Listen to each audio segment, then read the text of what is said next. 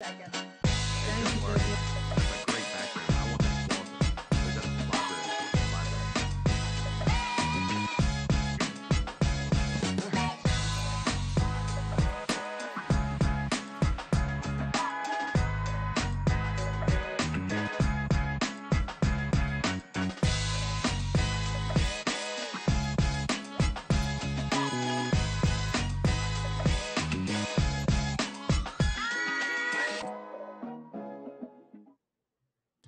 Now, you are on the air now. Good evening. I want to call this meeting of the Durham City Council to order at 7 o'clock on December the 21st, 2020. And I certainly want to welcome everyone here tonight, my colleagues, members of the staff, others who are attending the meeting, and anyone who's listening to it at home. We're so glad to have you with us. Before we have the moment of silent meditation tonight, I wanted to just share a little something. W.H. Auden, the great English poet, wrote a poem called September 1st, 1939. It was written just a few weeks into World War II after Germany had invaded Poland. And it was a very dark time. And it made me think, not that this time is as bad as World War II, I don't want to get that mixed up, but it has been a difficult time this year with the COVID virus and so many things that have come from that. So I thought I would read this little passage at the end of Auden's poem before our moment of silence.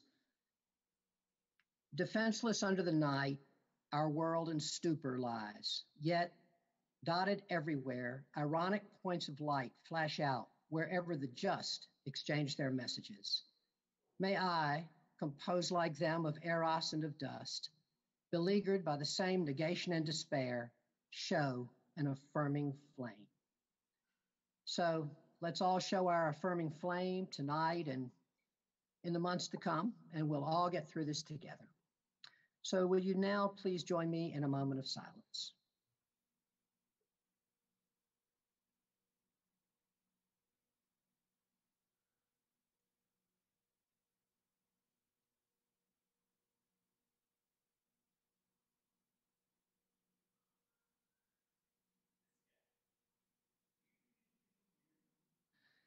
Thank you. All right. Councilmember Reese, will you please lead us in the pledge?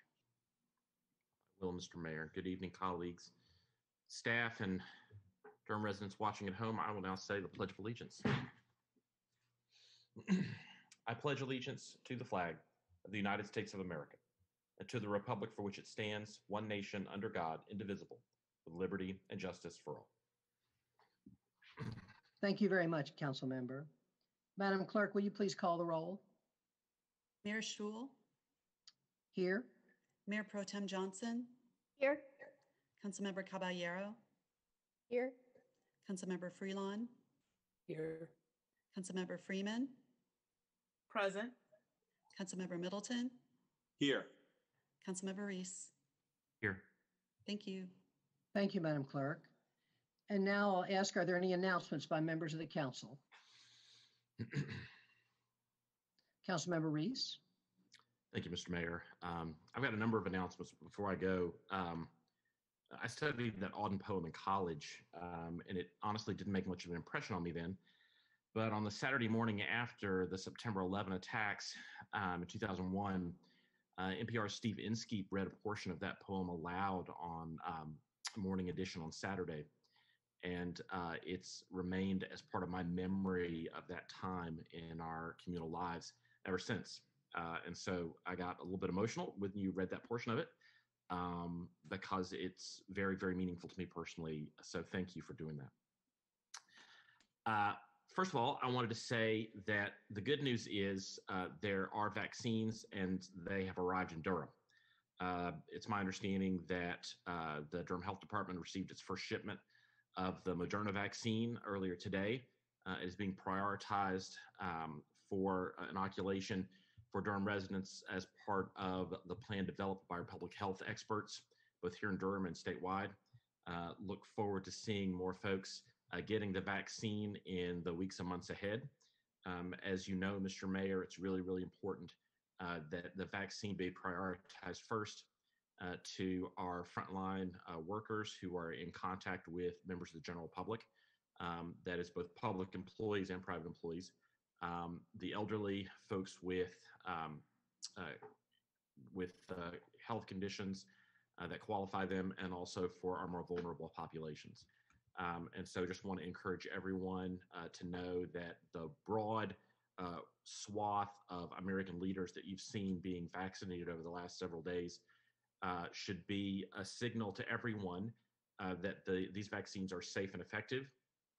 And I certainly intend to be vaccinated when it's my turn in line.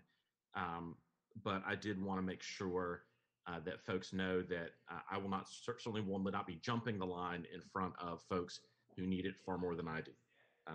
As this pandemic has shown, I think a lot of folks in our situation can deal with the kind of the isolation that we need to do because we can do our jobs remotely. A lot of folks can't, and so those folks should be ahead of us in line. So I'll be. I have absolutely no concerns about taking the vaccine, but I'll do it when I'm satisfied that enough other folks have gotten it, that our community is a safer place. Second announcement I wanted to make is that additional help is on the way from the federal government. Very soon, we hope that the federal Congress will pass a new COVID relief bill into law that will provide much needed relief for families across North Carolina, and especially right here in Durham. There are a number of parts to the bill, including transit funding for our Durham transit system here in Durham, additional federal funds for individuals and families, although it is a very, very tiny amount of money, unfortunately, and support for rental assistance, support for additional small business support, and support for our live stage venues and independent theaters. Part of the Save Our Stages bill got folded into this COVID relief package. And so I know that our staff is busy combing through the almost 6,000 page bill that's making its way through both houses right now and on its way to the president's desk for signature. And I know that we'll have more news about that in the days and weeks ahead, but just wanted to put that on folks' radar as something that is at least a start in helping recover from what is still a devastating pandemic. The third announcement I wanted to make, Mr. Mayor, is that I'm sorry. And I want to apologize and talk about how I intend to do better as this pandemic continues to unfold. Despite the existence of vaccines, it's going to be a while before everyone is inoculated against this deadly virus. And so we're going to be living in this kind of world for a while now, for a while going forward, even though folks have been starting to get vaccinated. I'm sorry because I don't believe that I did enough so far during the course of this pandemic to support the really awful condition that renters and our small local businesses have found themselves in over the last 8 or 9 months. I don't think it was a failure on my part of effort. It was more a failure of imagination. Like many of my colleagues on the council, I suspect I spent countless hours wading through our city ordinances, looking for additional levers to support our renters and small businesses. I looked at what almost every other city of our size and larger was doing in the United States to find out, are there other good ideas that we're not implementing? And I think we can be proud of much of the work that we have done as a council. In partnership with the county, we put millions of dollars into loans and grants to small businesses here in Durham. We put millions of additional dollars into rental assistance for low-income renters to keep them in their homes during this pandemic.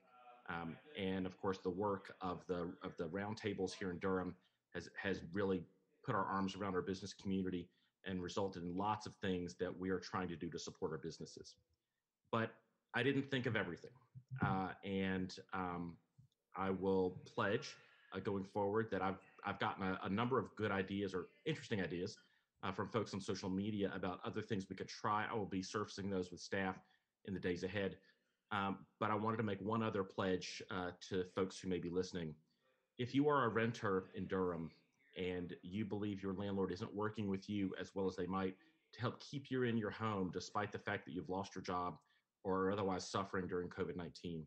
Or if you're a small local business and your commercial landlord is similarly not working with you the way that you think that they ought to, I hope you will email me at charlie.reese@durhamnc.gov, and I will prostrate myself before your landlord to try to beg them for help, for mercy. The problem is this: our closures in Durham and around the state and around the country have fallen much more heavily on the end of the the bottom of the economic ladder, being individual workers, individual residents, and our small local businesses, who are bearing the brunt of the pain of this pandemic, both economic and otherwise. Folks further up the economic chain, the capitalist system, landlords, banks, mortgage holders, those kinds of larger financial entities aren't experiencing the same kind of pain because local governments like ours can't waive rent. We can't forbid the collection of rent for residential or commercial purposes. So we are forced to doing lots of other things, like the small business grants and loans, like rental assistance, direct assistance to low-income families. I don't know what else to do, but there are some ideas that folks have come up with, and I'm going to be running by staff. But in the meantime, I will call your landlord and beg them to have mercy on you. All you got to do is email me, and I will do that. I don't know if that'll be effective or not, but it's worth a try. So I am sorry. Again, I think it was a failure of imagination on my part and not effort, and I will do better over the next little while. And finally, Mr. Mayor, my last announcement is that earlier today, Governor Roy Cooper of North Carolina signed an executive order allowing to-go mixed drinks across the state of North Carolina, effective about 2 hours and 11 minutes ago. As you may know, my father used to own a bar. I grew up in a bar. And so that industry is very important to me. And the way that industry has suffered, not only the folks who own these businesses, but the folks who work in them, has been really heartbreaking to me over the last 7 or 8 months. And so I just wanted to encourage everyone, if you are so inclined, to take advantage of this new thing that the governor's allowed us to do. Better late than never, I guess. I think some establishments are still working out how to make that happen, but we're gonna figure it out together. And I think it'll be just one more thing that businesses can do to try to stay afloat until we develop more immunity throughout the system through vaccination. So encourage folks to do that. So far, I know of 2 businesses in Durham that are doing that: Luna, Rotisserie Downtown, and Kingfisher. But there'll be lots more in the days ahead that'll be announcing that. So those are my 4 announcements. Thank you, Mr. Mayor. I appreciate the time. Thank you very much, Council Member. Other colleagues, any other announcements tonight? Councilmember Caballero. Thank you and good evening. I want to just thank my colleague for being extremely thorough, and that means that my comments can be more brief. I want to do another call out for folks to stay home through the holidays. I was asked to go with a Centro Hispano on Friday and do a community plug in Spanish, asking the Latino community, which right now we like to party at this time of year. La Noche Buena, the 24th, you often stay up till midnight. You hang out with as many friends as family as possible. But this year is different, and it's really a plea. I know that folks are saying you can gather inside. You know, the state order is up to 10 folks inside, and I would say that that's really honestly not safe. We need folks to stay home. The next 2 to 3 weeks in Durham and North Carolina are going to be so crucially important. We will not be visiting my dad, even though we did go see him over Thanksgiving. We isolated for 7 days, got tested beforehand. It's not enough. Exposure right now is, when it's in community the way it is right now, it is really, really hard to mitigate spread. And so I'm begging Durham to stay home for Christmas, stay home for New Year's, so that you can celebrate with your family next year. It's not worth bringing it home to your family. It's not worth the older folks in your family getting sick. It's not worth folks who are immune compromised. There will be other holidays. There will be other New Year's. So A mi comunidad, por favor, que se dejen en casa. No estamos seguros, no estamos al otro lado de esta pandemia. Mi consejo es que se queden en casa y celebran en casa solos. Pueden hacer llamadas por WhatsApp, por Zoom, pueden ver su familia de esa manera. I think about when we first came to the States, you know, my mom used to record messages. It was so expensive to do international calls that she couldn't afford to call home. So it wasn't even about getting to be with your family. She couldn't even afford the phone call to call on Christmas Day, to call for birthdays. So we would tape record ourselves and send our news that way. And she would mail those tapes to family back in Chile. And that's how we communicated for many, many years. And I think about how blessed we are right now that we have WhatsApp, that we have FaceTime, that we have Zoom, and we can connect with folks in ways that previous generations really just couldn't do. So again, my plea is to stay home, stay safe. Please follow the orders issued by our governor. It's so, so important. Thank you. Thank you very much, Council Member. Any further announcements tonight? Councilmember Middleton. Thank you, Mr. Mayor. Good evening to you, and good evening, colleagues, and good evening to all who are watching. Mr. Mayor, thank you so much for lifting up that wonderful verse at the beginning of the meeting. I think it's highly appropriate and a beautiful capturing of the sentiment. I think that we all struggle and grope to find words for, but I thank God for poets. Mr. Mayor, firstly, tonight, I want to just celebrate the incredible Old North State and the type of people that we have here. Last week, President-elect Joseph Biden named a North Carolina son, Michael Regan, to head the EPA administrator designate.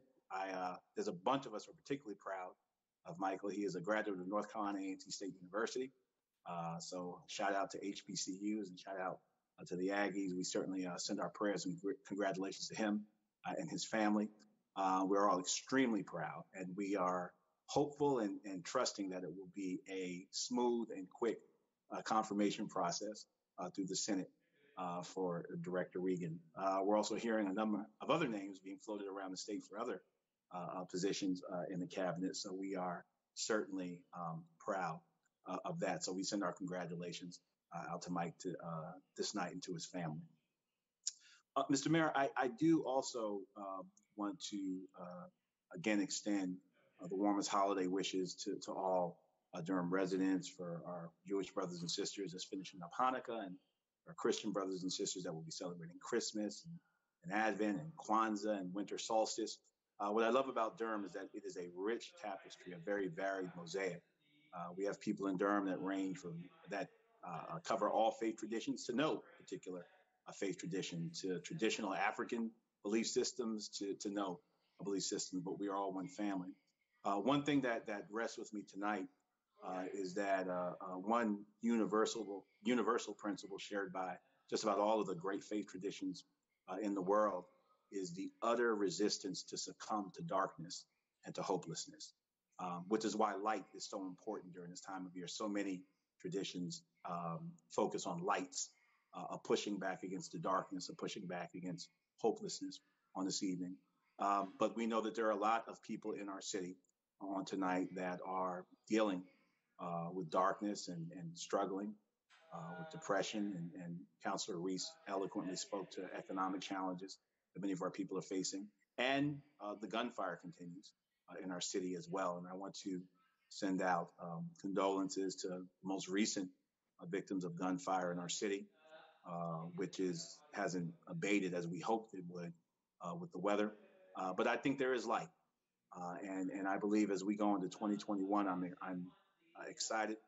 I'm emboldened, I'm strengthened by the things that are before us as a council, as a government to do that would start to constitute a substantial and an actual response, pieces of a puzzle being put together to respond to gun violence in our city. I'm looking forward to the violence interruption being brought back before us with actual numbers in January as our staff said it would. I'm looking forward to the initiatives we're looking at to address root causes coming back before us. I'm saying these things tonight because I want folk during the season to realize that there is light and that we are pushing back against darkness. We are pushing back against hopelessness, and we are not succumbing to it. And that this government is committed to doing concrete, substantive things to push back against the darkness. So with that said, thank you again for the poem, Mr. Mayor. I want to fully associate myself with everything Councilor Caballero said as well with respect to this ongoing pandemic. I share Councilor Reese's excitement about the vaccines coming. I will say that to those of us who have been hurt before in a number of ways, and given the United States of America's medical history, particularly people of color, Black people in this country, that I hope that we will find the courage and strength to navigate these waters. I actually have been approached about possibly, because of that history, getting the vaccine, not to jump in front of anybody in line, but some of us are afraid to get in line. And if that can help inspire and encourage some folk to get in line to begin with, that might be something helpful, useful. So I just want to say to folk, as Councilor Caballero said it far more eloquently than I did, continue to do the things that will keep us safe. But on this night, just know that the light is shining and darkness will never overcome it. And hopelessness is not part of our culture and our values here in Durham. May God bless all of you during this holiday season. May God bless and protect our city. Thank you, Mr. Mayor. Thank you so much, Council Member. Any further announcements? Councilmember Freeman. Thank you, Mr. Mayor. And I appreciate my colleagues taking the moment to share all those insights. And I also appreciate them making my comments a little more brief. Just noting, just one addition really is to just acknowledge that testing is important, and acknowledging also that you may think it's a cold, you may think it's just, your normal, just not feeling well. It's important to make sure that you continue to be tested as well. And so just noting that Durham has made available a variety of testing sites at, I think at Holton and J.J. Henderson and throughout Central Hispano. There are resources available. I just want to make sure folks are aware that testing locations are available throughout the city. And then just one additional point, I just in reflecting on some of the comments made, it's important to also note that we have not had a bailout for our homeowners. And so just noting that foreclosure is around the corner with all the rents that are not being paid. And it's going to be important to actually dial up our resource levels and support that need to be in place to make sure that people can stay in their homes. It's important to not miss that aspect of it. And just wanted to note also, I want to make sure that I put a fine point on the way we look at light and darkness, and just acknowledge that sometimes in that darkness, it's an opportunity to see what you cannot see in the light and to reflect. I don't want us to just focus on the dynamic of just light and dark, as they've always been held juxtaposed to each other. I think that in this darkness, in this year of 2020, our sight has been clearer than it could have ever been, acknowledging how much harm has been caused by violence, whether it's gun violence or, government sanctioned violence. There's a lot that we can see in this dark moment. And I'm mindful of how much we take into 2021 and the work that we have ahead. And I'm grateful to have the opportunity to serve and be on the council with my fellow colleagues who are very visionary about these things. So I just wanted to note that. And then I also wanted to make sure I think one missing thanks was to all our frontline workers themselves, especially in the healthcare.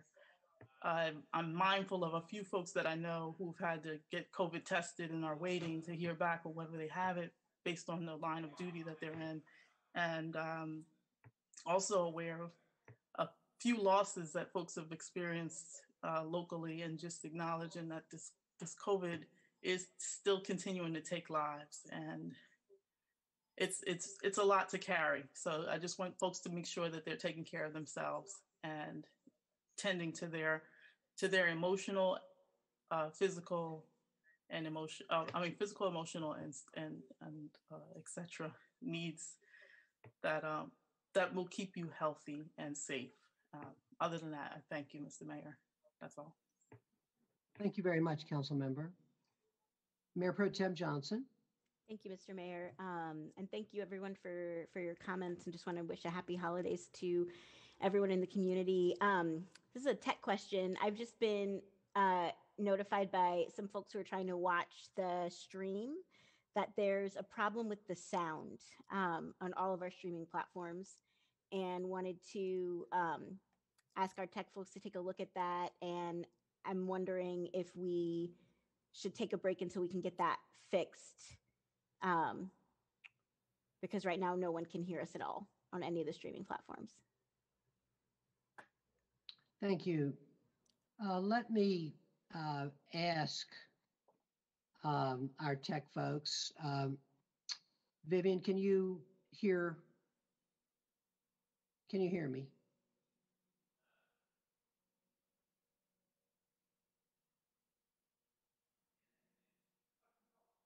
I'm now seeing in the chat that a couple of people are writing to us that they can hear.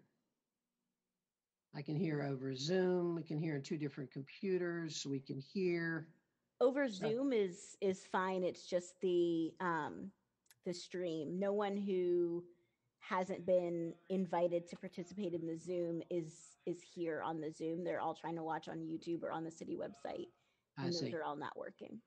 Okay. All right. Let me ask, is there anyone here from our tech world, Vivian or others, who can comment on what you think we need to do about that, and should we hold off a little bit and take a little break until we can get that going? I don't see Viv on the line. Mr. Mayor, I just pulled up YouTube on my iPad, and it's like the people talking are too far away from the microphone, and there's a lot of audio static in between. So you can kind of hear what people are saying, but it's hard going. Yeah. Well, let me ask again. I'm sure Ms. Page is probably checking, Manager Page is probably checking this out. And we'll just wait a moment to hear from our administration on anything that they want to tell us about this little technical glitch here.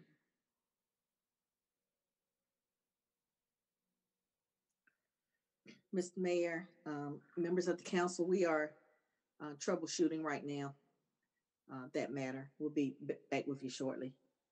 All right. Thank you very much.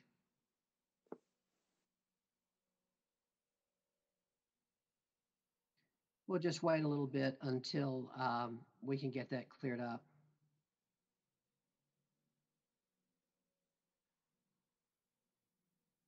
Meanwhile, should I tell you the story of when I actually saw W.H. Auden in person? Yes, please. Let's hear it. You all aren't old enough, but I am. I love saying that. Auden came to Chapel Hill when I was an undergraduate. I really wanted to see him, and I went over to the auditorium there, which some of you Tar Heels will know that I can't remember the name of. It's old. It's near the old well. And I wasn't able to get in because it was packed. But I saw a friend who I grew up with in Lynchburg who told me to come to the back of the building. He let me crawl into the men's room window. I did so. I then came out onto the stage. Apparently, I didn't know that's where you came out of. Auden was coming in on one side of the stage while I was coming in on the other. I did quickly leave the stage and sit in the aisle. But anyway, that's my WH Auden in-person experience. That's a really great story. Well, it's entertainment. It's entertainment. It's entertainment while we're waiting for the tech to get fixed. Yeah, I accidentally discovered Auden. It was one of the greatest library moments of my life. I was in high school working in a library and was just kind of browsing through the poetry section, starting with the A's, and I randomly picked up a book and opened it and found all this amazing anti-war poetry at a time when there were a lot of, like, we had just bombed Iraq, and there's a lot of anti-war movement energy happening in the US, and I remember just being so excited to find that book of poems and reading everything I could find that he wrote. It was a little bit of serendipity in my young life. That's awesome.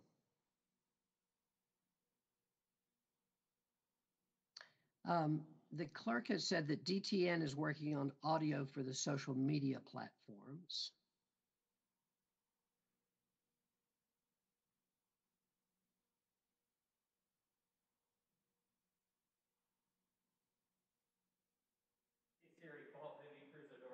Oh, I said she means they're working on it. I see. Not that it works, but that they're working on it. Okay, great. Thank you, Madam Clerk. All right, well, I suggest everyone order out one of those cocktails while we're waiting. Well, sadly, they haven't worked out the delivery aspect yet.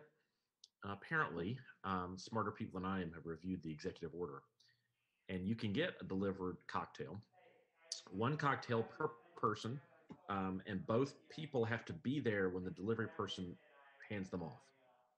So you can't just sit at home and say, I have 10 people in my apartment. I need 10 old fashions right now, please. That doesn't work. Now, in order to do that, the drivers are going to have some training to figure out, probably check IDs and whatnot. And the drivers have to be over 21 or older. And I suspect they haven't figured out how to deploy that training yet. So it might be a little while before we get the delivery part working. But hopefully some of our establishments can get some curbside options available, because that would be ideal. Right. This just happened today, right? And we should be good to go. The governor signed it this afternoon. It went into effect All right, at 5 p.m. we're good to go. Thank you. Yep. Yep. Yep. All right, thanks.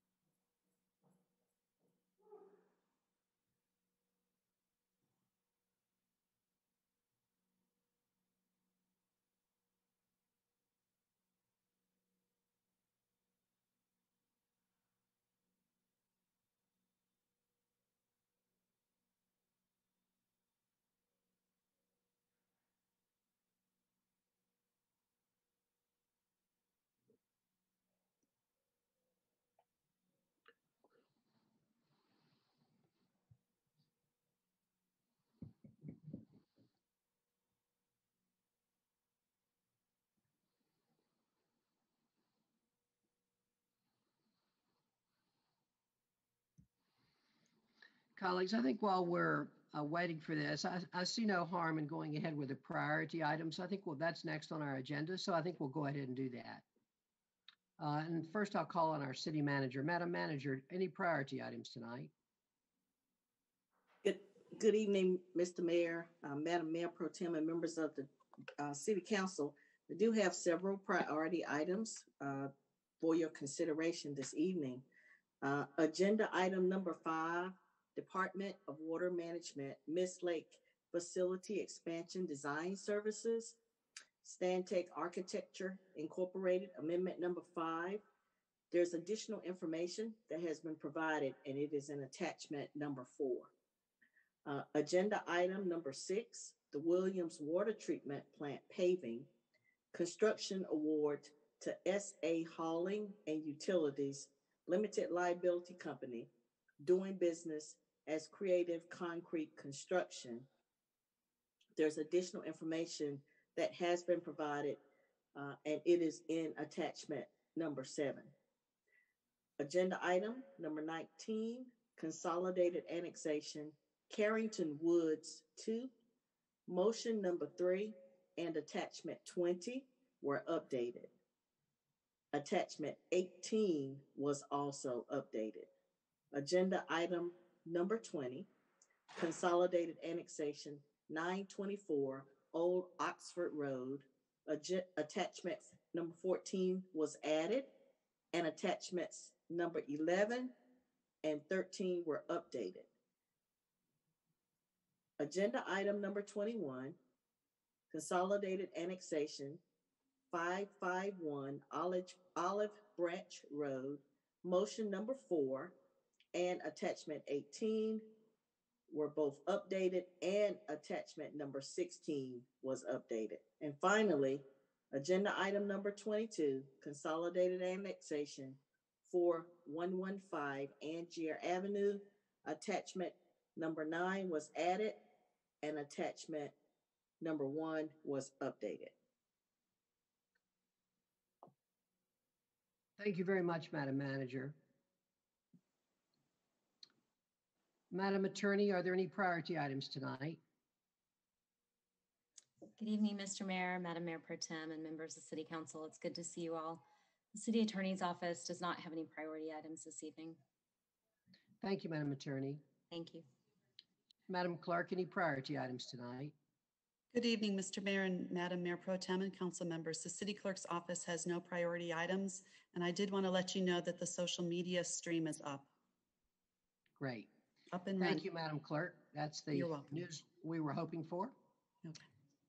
All right, great. Colleagues, we're now going to move into the consent agenda. The consent agenda consists of items previously worked on by the council and can be approved by a single vote of the council. Items can be pulled from the consent agenda by members of the public or members of the council, and if pulled, will be heard at the end of the meeting. I'll now read the consent agenda. Item 1, Raleigh-Durham Airport Authority Mayor's nominee for reappointment. I'm going to pull that item from consent. Item 2, Safety and Wellness Task Force appointments. Item 3, discussion of the Workers' Bill of Rights as written by the Durham Workers' Rights Commission. Item 4, interlocal agreement with Go Triangle to reimburse the City of Durham for technical services related to commuter rail. Item 5, Department of Water Management, Miss Lake Facility Expansion Design Services, Stantec Architecture Incorporated, Amendment number 5. Item 6, Williams Water Treatment Plant Paving Construction awarded to SA Hauling and Utilities Limited Liability Company, doing business as Creative Concrete Construction. Item 7, Water Plant Residuals, excuse me, and Wastewater Plant Biosolid Services Contract with Sinagro Central, LLC. Item 8, Contract for Insurance Broker Services. Item 9, Cooperative Group Purchase Contract, 5 Automated Refuse Collection Vehicles. Item 10, Cooperative Group Purchase Contract, Police Patrol Vehicles. Item 11, Contract with Cleggs Termite and Pest Control, LLC for Pest Control Services. Item 12, Contract with Godwin Elevator Company, Inc. for elevator maintenance and repair services. Item 13, City of Durham Employment and Training 2018 to 20, Grant Project Ordinance, superseding Project Grant Ordinance 15613. Item 14, 2020 Blue Benevolence Grant Project Ordinance.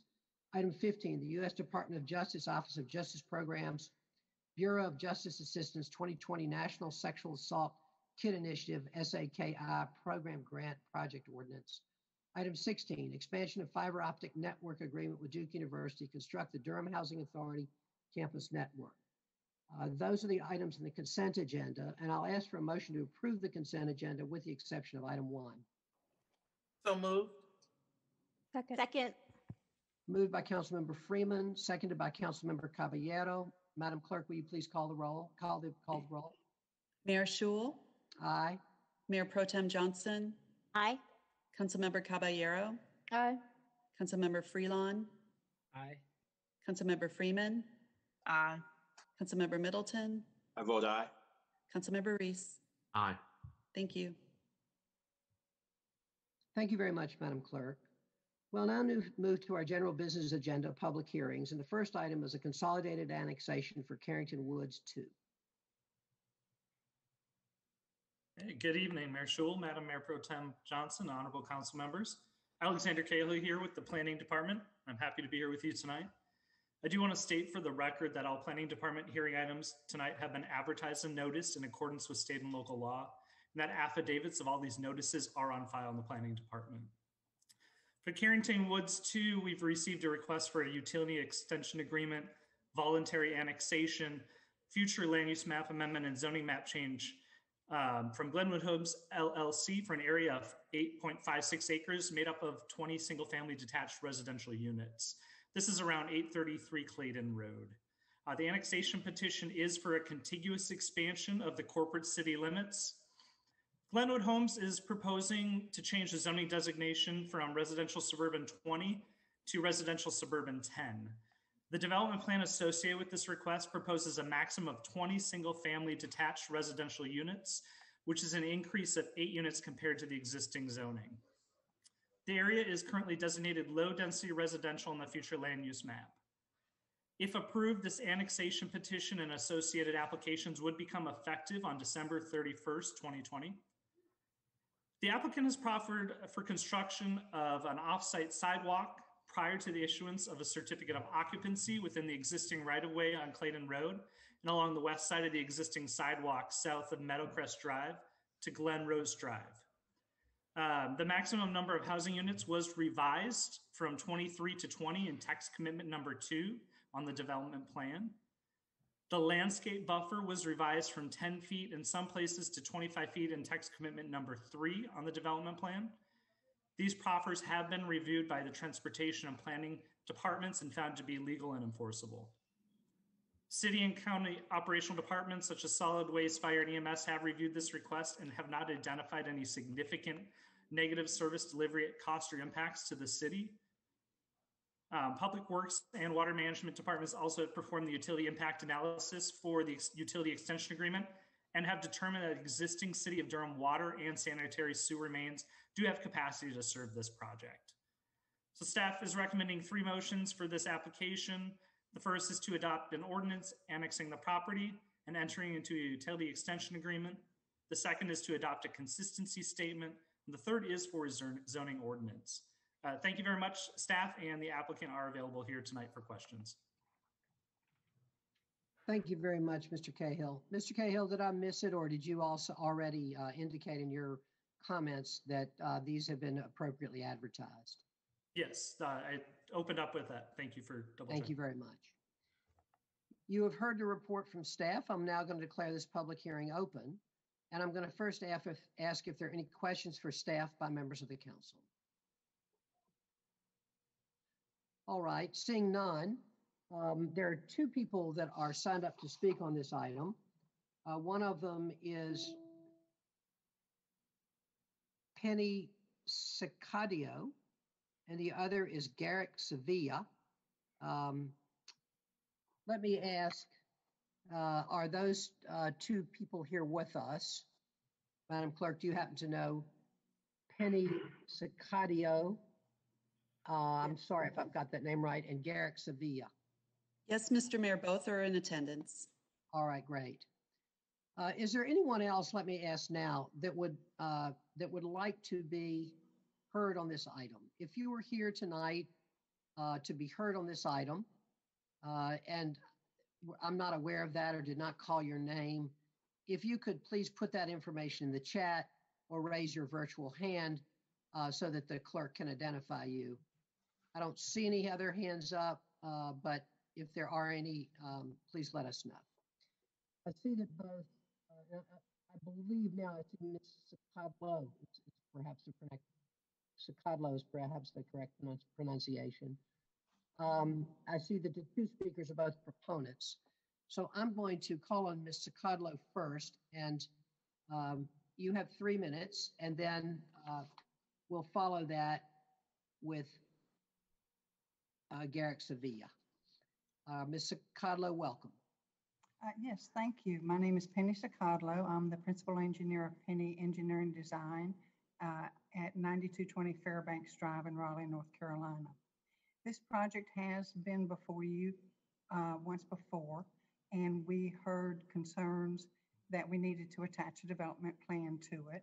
We have attached a development plan, and as you heard It has been modified from our review from the Planning Commission and with our discussion with the neighbors. We tried desperately to meet all the criteria of safety and traffic and privacy that we could with the neighbors' concerns and with the comments we heard from the Planning Commission. I think that I'm very proud of the fact that this particular client has agreed to make a connection of the sidewalk to the existing Southern High School. I think that was a concern of the neighbors, and I'm very proud to find a way to make that happen for the neighborhood and willingness of this development to perform that task. We have reduced the number of lots to 20 lots, and we have offered a rather substantial 25-foot landscape buffer on the entire perimeter of this project in an attempt to offer some privacy to the existing development. I think this will be a very good, consistent development with the existing neighborhood. The lots are of the same zoning, of the same size, and I think it would be a very good addition to Durham's landscape. Thank you very much, Ms. Sakadlo. Ms. Sakadlo, I'm going to ask you this question, not for you to answer right now, but before we leave tonight. What is the approximate length of the off-site sidewalk that's being proffered? And what would you say the approximate cost to construct that will be? So I'll just leave that question with you, and I'll go on to Mr. Garrett Sevilla. That's fine. I'll do a measurement and get you an answer. Thank you. Good evening, Mayor, members of the City Council. I'm Garrett Sevilla. I'm the attorney for Glenwood Homes. Some of what I'm going to say is going to retread some of what Ms. Sakadlo had said. This is Carrington Woods 2. There was a Carrington Woods 1, which was the first iteration of these consolidated petitions. The City Council denied Carrington Woods 1 about 2 years ago now, in December of 2018. Unlike the present consolidated petitions, that was a straight zoning change from our RS20 to RS10. And at the time, the council had expressed a desire for Glenwood to further engage and conduct outreach with the neighboring residents. We heard that. We went back to the drawing board, and instead of a straight rezoning, we decided to submit a development plan that would support the specific residential subdivision we envisioned building. And we committed to act with just complete transparency with the neighboring residents. And so within days of submitting the first draft of the development plan, we convened an in-person meeting at the nearby Durham Public Library in September 2019. So this was pre-COVID. And we also shared a sketch of the subdivision plan that we expect to submit if annexation and rezoning are approved. We provided hard copies of these documents with all of our mailed notices, and we also provide electronic copies to any of the residents that gave us their email address.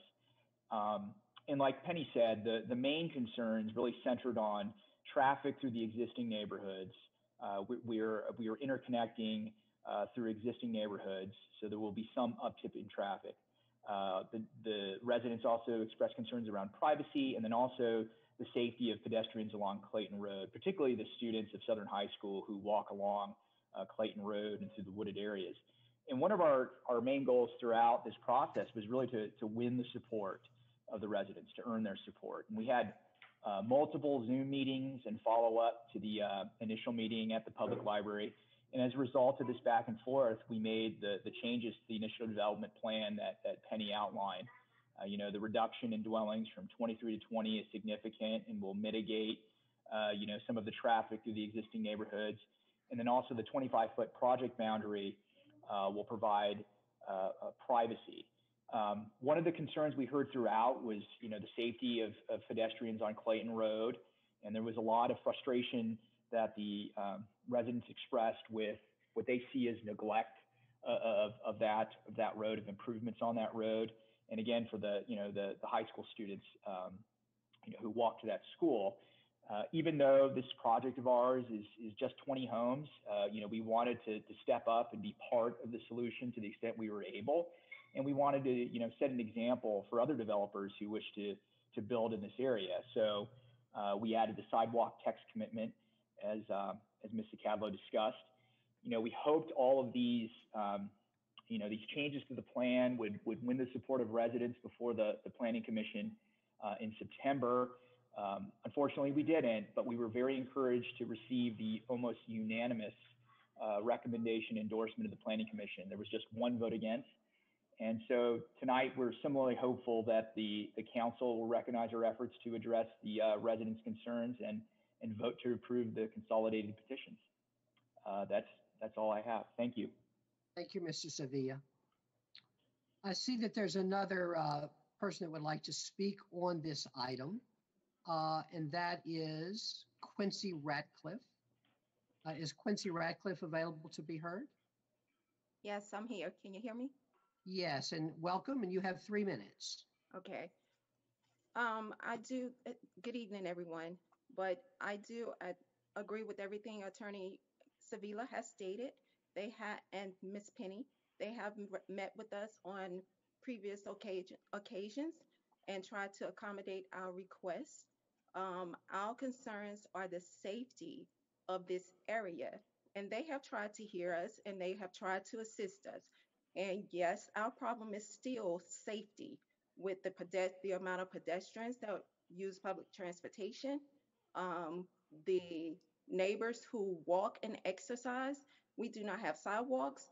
Clayton Road is unsafe. It's only a 2-lane road. Whenever you're walking on the street, you have to get onto the grass or whenever cars are approaching. And not just that, but Twin Lakes, when they build those 20 homes, their Woodland Park Road is now going to serve not just Twin Lakes, Carrington, Woods, but it's also going to serve another new subdivision that's being built at the end. And there is nothing being done to address our safety issues. So yes, we are concerned with the amount of safety that's not being addressed, somewhat by them, but nothing by the city. We're concerned with the noise level, the loss of wildlife, the ability to exercise safely. We don't have that.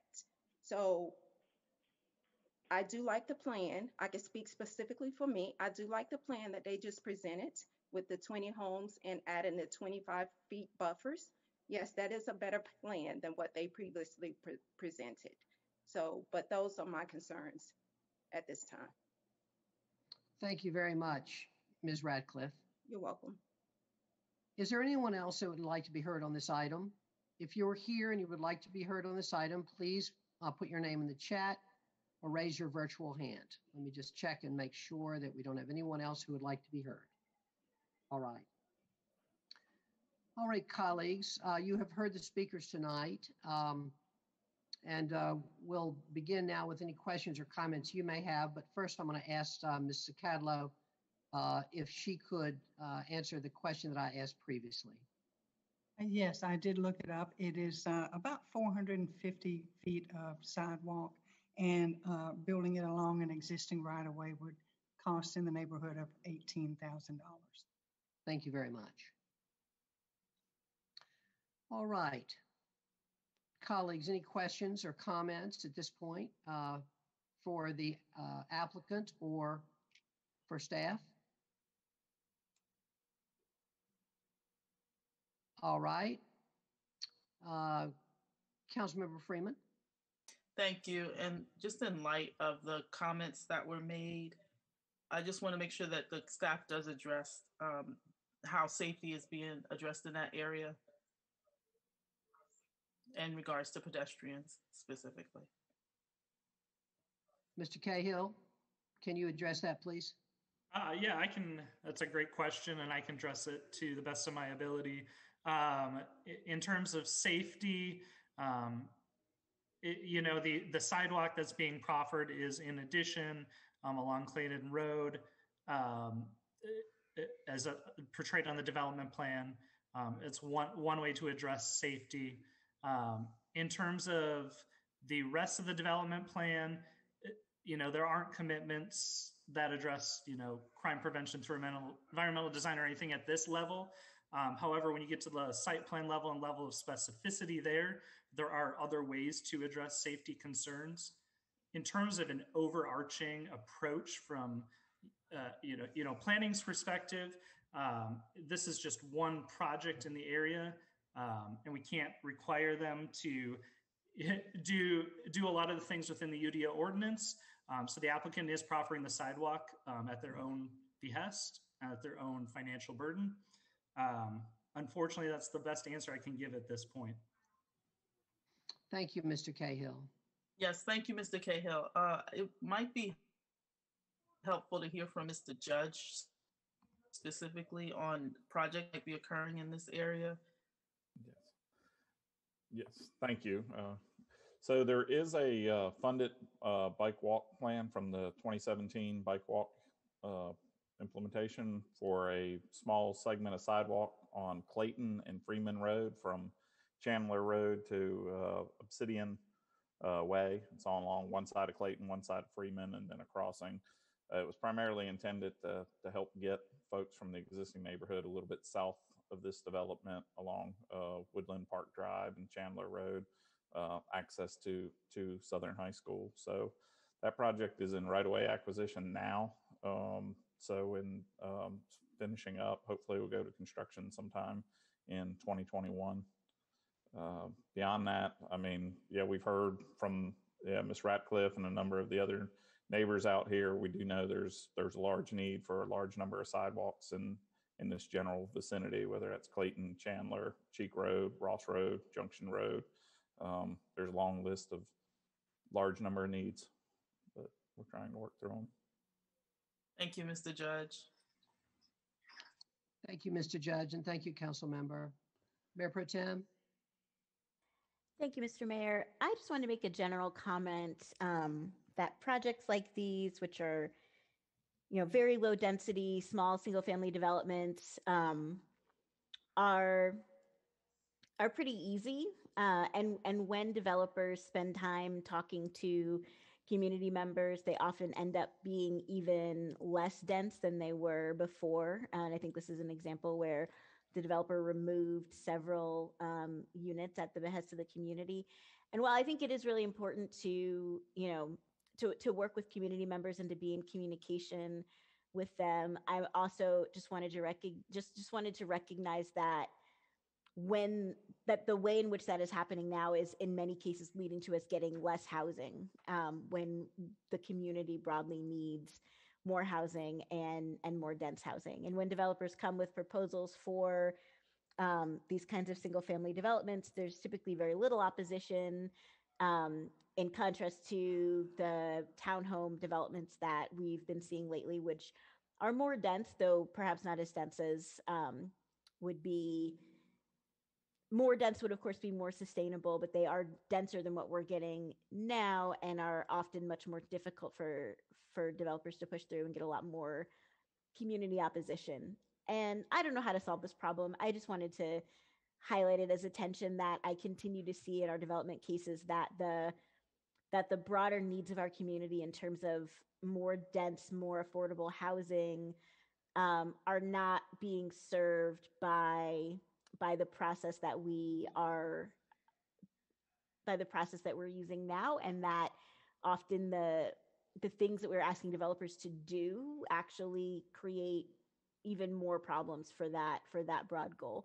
And it's not unique to Durham. I think it's common across the country that any more density gets opposition from neighbors who live in less dense housing. But contrasting this to the townhome development that we had at our last meeting with dozens of people speaking in opposition, I just worry that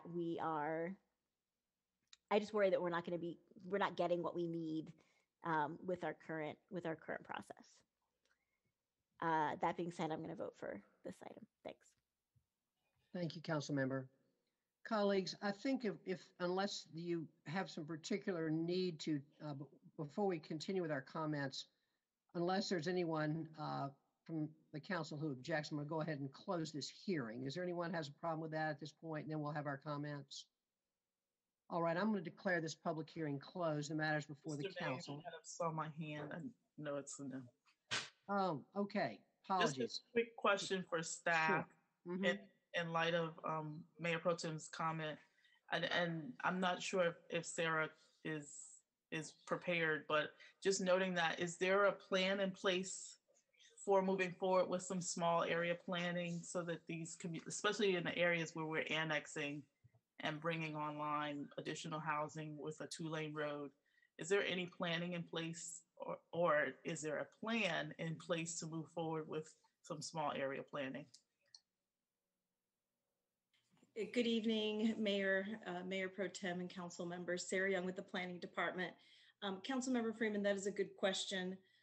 I will tell you that as part of the comprehensive plan effort, we are looking at a variety of different areas that are experiencing either development pressures, that have particular development challenges. To call it all small area planning in kind of the traditional sense, it'll be a bit different from that. But we do plan to try and address these issues through the development of the comp plan. So I know that's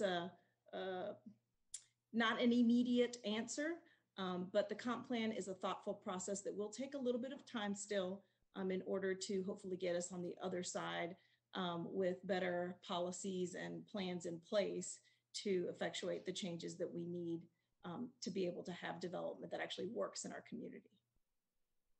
And just for verification, is that still like at least 2 to 3 years away? And so we need something in the interim to kind of help counterbalance exactly what Mayor Pro Tem is saying. So I would say that it's probably at least 2 years away. I will say that we have limited staff resources, and every time we try and do a Band-Aid fix, it will only delay further the overall comp plan. That's already going to somewhat be the case with the Searles project. So just in full transparency. But I think that one of the things that is very possible is that as we develop policies in the comp plan, our plan as staff is to go ahead and implement those in the ordinance so that we're not waiting 2 years before we start making a bunch of changes that actually start hitting the ground with live projects. You will start to see, as we develop policy, accompanying UDO changes, following very closely on the heels of those. So as opposed to past plans where we wait and we draft the whole thing and then at the end we get it adopted, we're essentially going to be adopting it in little chunks as it's being developed to try to get at this very issue. Thank you, that's all. I appreciate you sharing that. I think it's insightful for the public to hear. Thank you. Sure. Thank you, Ms. Young, and thank you, council member. I'm going to declare this public hearing closed. The matter is now before the council and be interested in your comments. Councilmember Reese. Thank you, Mr. Mayor. I want to thank staff for their work on this project. I want to thank the resident who came to speak about it, and also want to thank the applicant. 2 years ago, almost to the day, 2 years and 3 days ago, this council met and voted against the annexation portion of this project by a vote of 4-3. I was one of the folks who voted against it. The reason I voted against it at the time was that the developer had a lot of good ideas about how to moderate some of the traffic-related concerns and pedestrian safety-related concerns that the folks who live in and around this area had about the project, but the developer was not willing to proffer a development plan that would allow them to commit to those things. So in the absence of that, it did not make sense to me to move forward with an annexation. And 3 of my colleagues agreed. Today, 2 years and 3 days later, they have come to us with the development plan that commits them to doing all the things they said they were going to do 2 years ago. With that in hand and acknowledging that the neighbors still have concerns about this project, the Planning Commission voted overwhelmingly to recommend it to us for our approval. The project is essentially a notch that appears carved out of the city jurisdiction that this annexation would bring into the city. And the the density that is proposed here, 20 homes on this relatively small piece of property, it would be comparable to the neighborhoods that surround it. And so on those bases, and given the sidewalk improvement and some of the other things, it's my intention to support the annexation when it comes for a vote and the rezone. Thank you, Mr. Mayor. Thank you, Council Member. Councilmember Freeman. Thank you, Mr. Mayor, and thank you, Councilman Reese. Appreciate you bringing back to life the case and how it all shaped out. I think it's important to note that the comments that Quincy Ratcliffe identified haven't changed much of what's happening on Clayton Road, and many of the neighborhoods that are experiencing this development pressure are going to consistently keep coming forward with the issues around traffic, pedestrian safety, and the other. And I think it's important to note that our staff is now prepared to address it in a better way, and acknowledging the chunking of policy changes, and noting that the comprehensive plan is not coming in another couple of years, or coming to completion within another couple of years. It makes a huge difference. And the work that we're trying to do, and I know that the joint city-county planning staff or planning is moving forward with some of that small area planning conversation, and I'm excited about what's ahead. Also, just to put a kind of pinpoint on the race equity issues that align in this conversation are huge. And if we miss the opportunity to also include kind of an equity statement on how we move forward with these types of development, acknowledging the history of how developments have happened across the country, with a lot of the harm caused to people of color, will miss not actually stating why we've had some of the angst or some of what we've seen in the community, or the response in the community, like in the ones that are experiencing this development pressure. I won't call it gentrification because it's different, but this is going forward, this being the types of cases like this are going to continue to come forward, and we have to be very proactive of acknowledging that there has to be specific attention paid to communities that have experienced this development pressure without having planning in place or the resources in place to do the things that need to be done, like adding sidewalks. So in a case like this, where we're annexing the county into the city, acknowledging the costs that's going to be incurred, and then also on the other side of it, the equity issues that might come about in a specific community. There's a lot of details that are going to have to be checks and balances, and I'm hopeful that our council will be mindful of that as we move forward, because it's not the same in every case. And so in different neighborhoods where the push was for it to remain rural, I think we just have a lot more to pay attention to and to be mindful of in each of these cases, because they are not simple. They're very complex, and the layers that are in them include race equity. They include transportation shortfalls and funding. They include the environmental injustice or the environmental hazards that have been in place for areas that have flooded. They include a variety of areas that we have yet to really nail down how we're going to address it. And so I just want to note that I will be in support of the case this evening, but it is in light of our developer actually being mindful of how we need to move forward in this. So thank you. Thank you, Council Member. Any further comments? I'll just comment real briefly that the commitment of a lengthy segment of off-site sidewalk is extraordinary, especially for a 20-home development. And I want to appreciate that. And I also want to remember that, because the number of times that I've heard developers come in here and say they can't commit to an off-site sidewalk, we now know that you can commit to an off-site sidewalk. It does raise the price of housing. I think we have to acknowledge that. It's an $18,000 expense. It's going to cost almost $1,000 per unit to do this.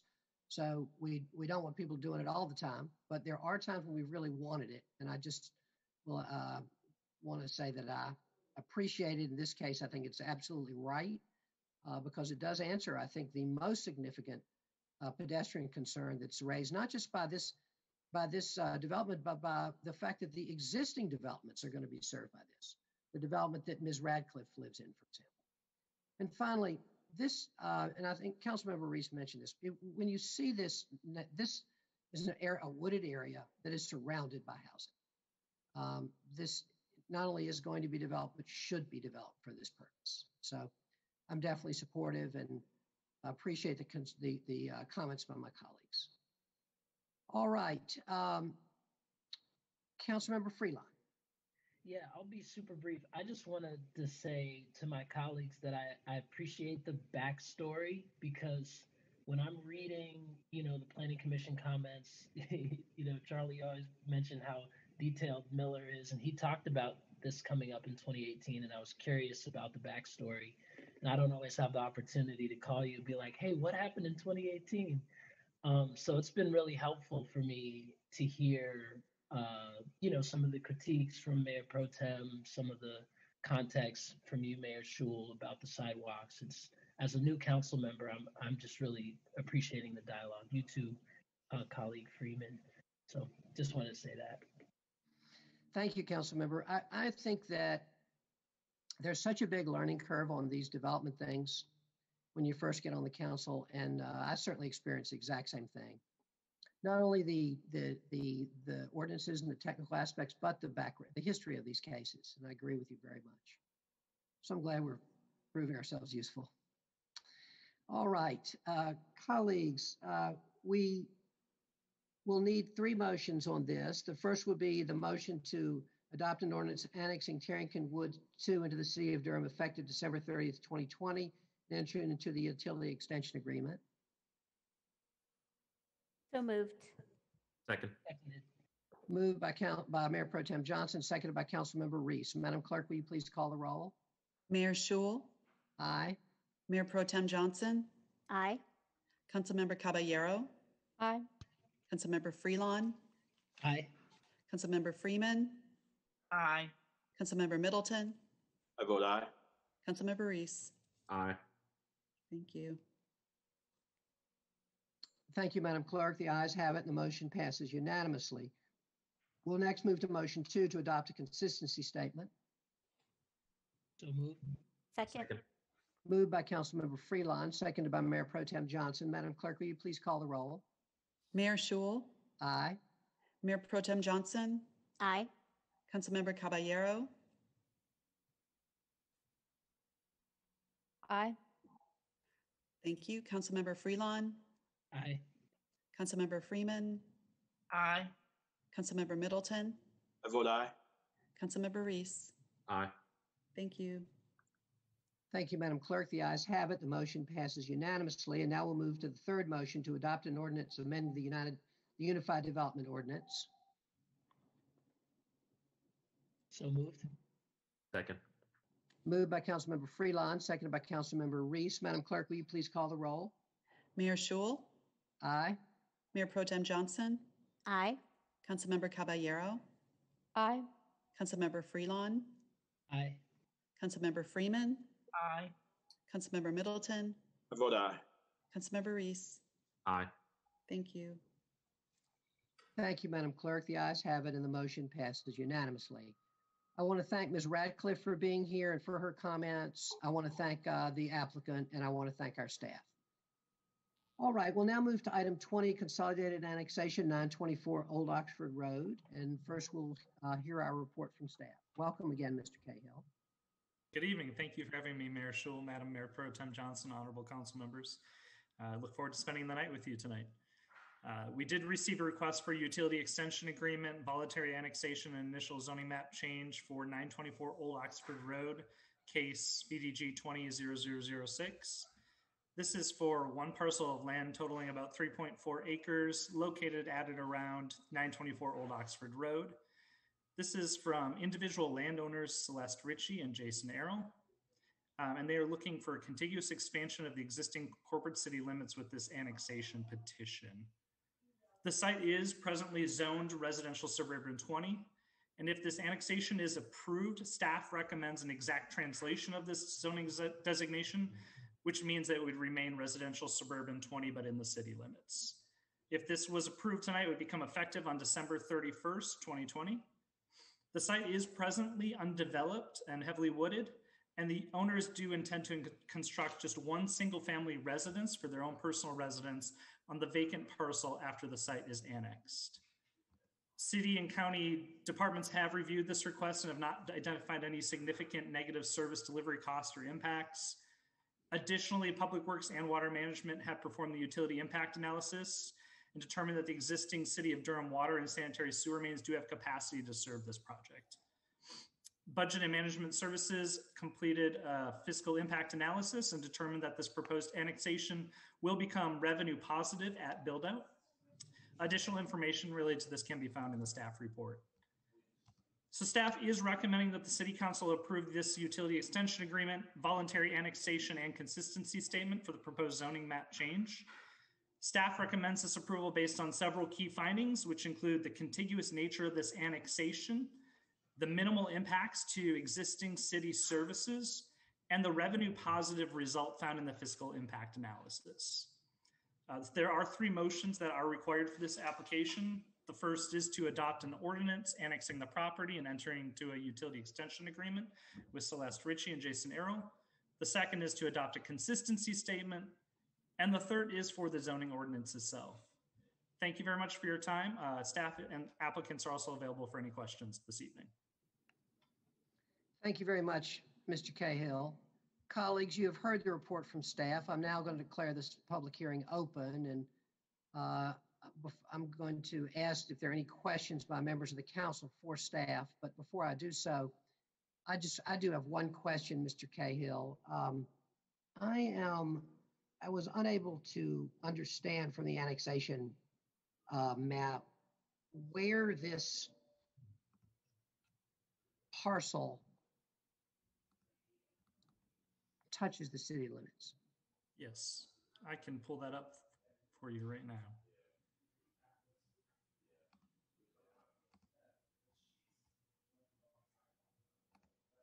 There we go.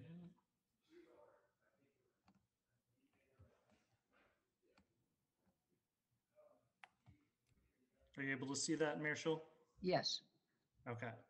So the parcel in question is the hashed area. And the contiguous, the city limits are the dash line here. Okay, great. I see. I've missed that map somehow. Thank you. Okay, so we have a very funky parcel here. It includes not just the kind of triangular shape, but it also includes the road going out to Old Axford Highway, correct? Correct. Mr. Cahill? Yes, that is correct. Yeah. Are we okay with that? I can defer to Bill Judge on that. I'm really not talking about the transportation issue. I'm talking about this kind of, I don't have any objections that I can think of, but I wondered, is there anything problematic about annexing this parcel and then having, with this one, very thin line that will be, I'm not sure exactly, a driveway or, yeah. So Ms. Young is coming to help. Ms. Young. Good evening. So yeah, this is what we would call a flag lot type situation in essence. And it's not uncommon to have these pop up. One of the reasons that in an annexation, we ask all of our partner departments to identify any potential issues is situations like this where there may be an issue, concern, for instance, about confusion along the roadway if there's an emergency call, 911. But there have been no identified issues with this, and because flag lot situations are fairly common, I don't particularly see a concern with this situation. Thank you very much, Ms. Young. Mm-hmm. That was what I wanted to know. All right, Councilmember Middleton had a question, and then I see Councilmember Freeman or a comment. Councilmember Middleton. Thank you, Mr. Mayor, for recognizing me. I don't really have a question. I do want to make a disclosure before we engage in the public hearing. While there's nothing statutorily that constitutes a conflict of interest for me in this hearing, I do want to disclose that the not-for-profit that I serve as Chief Executive Officer of owns a significant piece of land. Actually, it's almost neighbors at the corner of Old Oxford and Thompson. So I did want to disclose that. Again, there's nothing statutorily that constitutes a conflict, but I did want to, just for full transparency, disclose that while not me personally, the organization that I lead is a vested stakeholder in this area. And I think that should be known before we engage in the public hearing. So just wanted to share that. Thank you, Mr. Mayor. Thank you, council member, for that disclosure. And I just want to check in with the city attorney, as I'm sure, Madam Attorney, just to make sure Councilmember Middleton is not, there's no personal benefit to him in any way accruing in this regard. He is still obligated to vote on this issue. Is that correct? Yes, my interpretation of the statute. All right, great. Just wanted to make sure we all were on the same page. Thank you. And thank you, council member. Councilmember Freeman. Thank you, Mr. Mayor. And just following up on your line of question, noting that this is that single road into that flag lot, I just wanted to just get verification that I'm assuming that the property owner is paying for the paving that would occur for this location, so that that lot or that length of street would be paved by the property owner? So I will, Sarah Young again, I'll let Mr. Cahill correct me if I have misunderstood, but because this is a flag lot, it's not a street, it would be a private driveway. And so yes, it would be the property owner's responsibility to pave their driveway however they saw fit in accordance with the ordinance requirements. Is that correct, Mr. Cahill? That is correct, yes. Thank you. Thank you. Colleagues, before we hear from the people who signed up to speak, are there any more questions for staff? All right, then. We've got two people who've signed up to speak. Councilmember Freeman, did you have another question? Yeah, just to follow up, essentially that streetway would not have like any type of fire hydrants or like no road and gutter. Like I'm trying to get some clarity on this difference. That's a great question, Councilwoman Freeman. So I think what we're thinking, if we want to think about it, is Old Oxford Road is a road that services the site. And then if the applicant chooses to pave a driveway up to Old Oxford Road, that's private property, but maybe that's the distinction. As of right now, that's not a road, that would just be a private drive.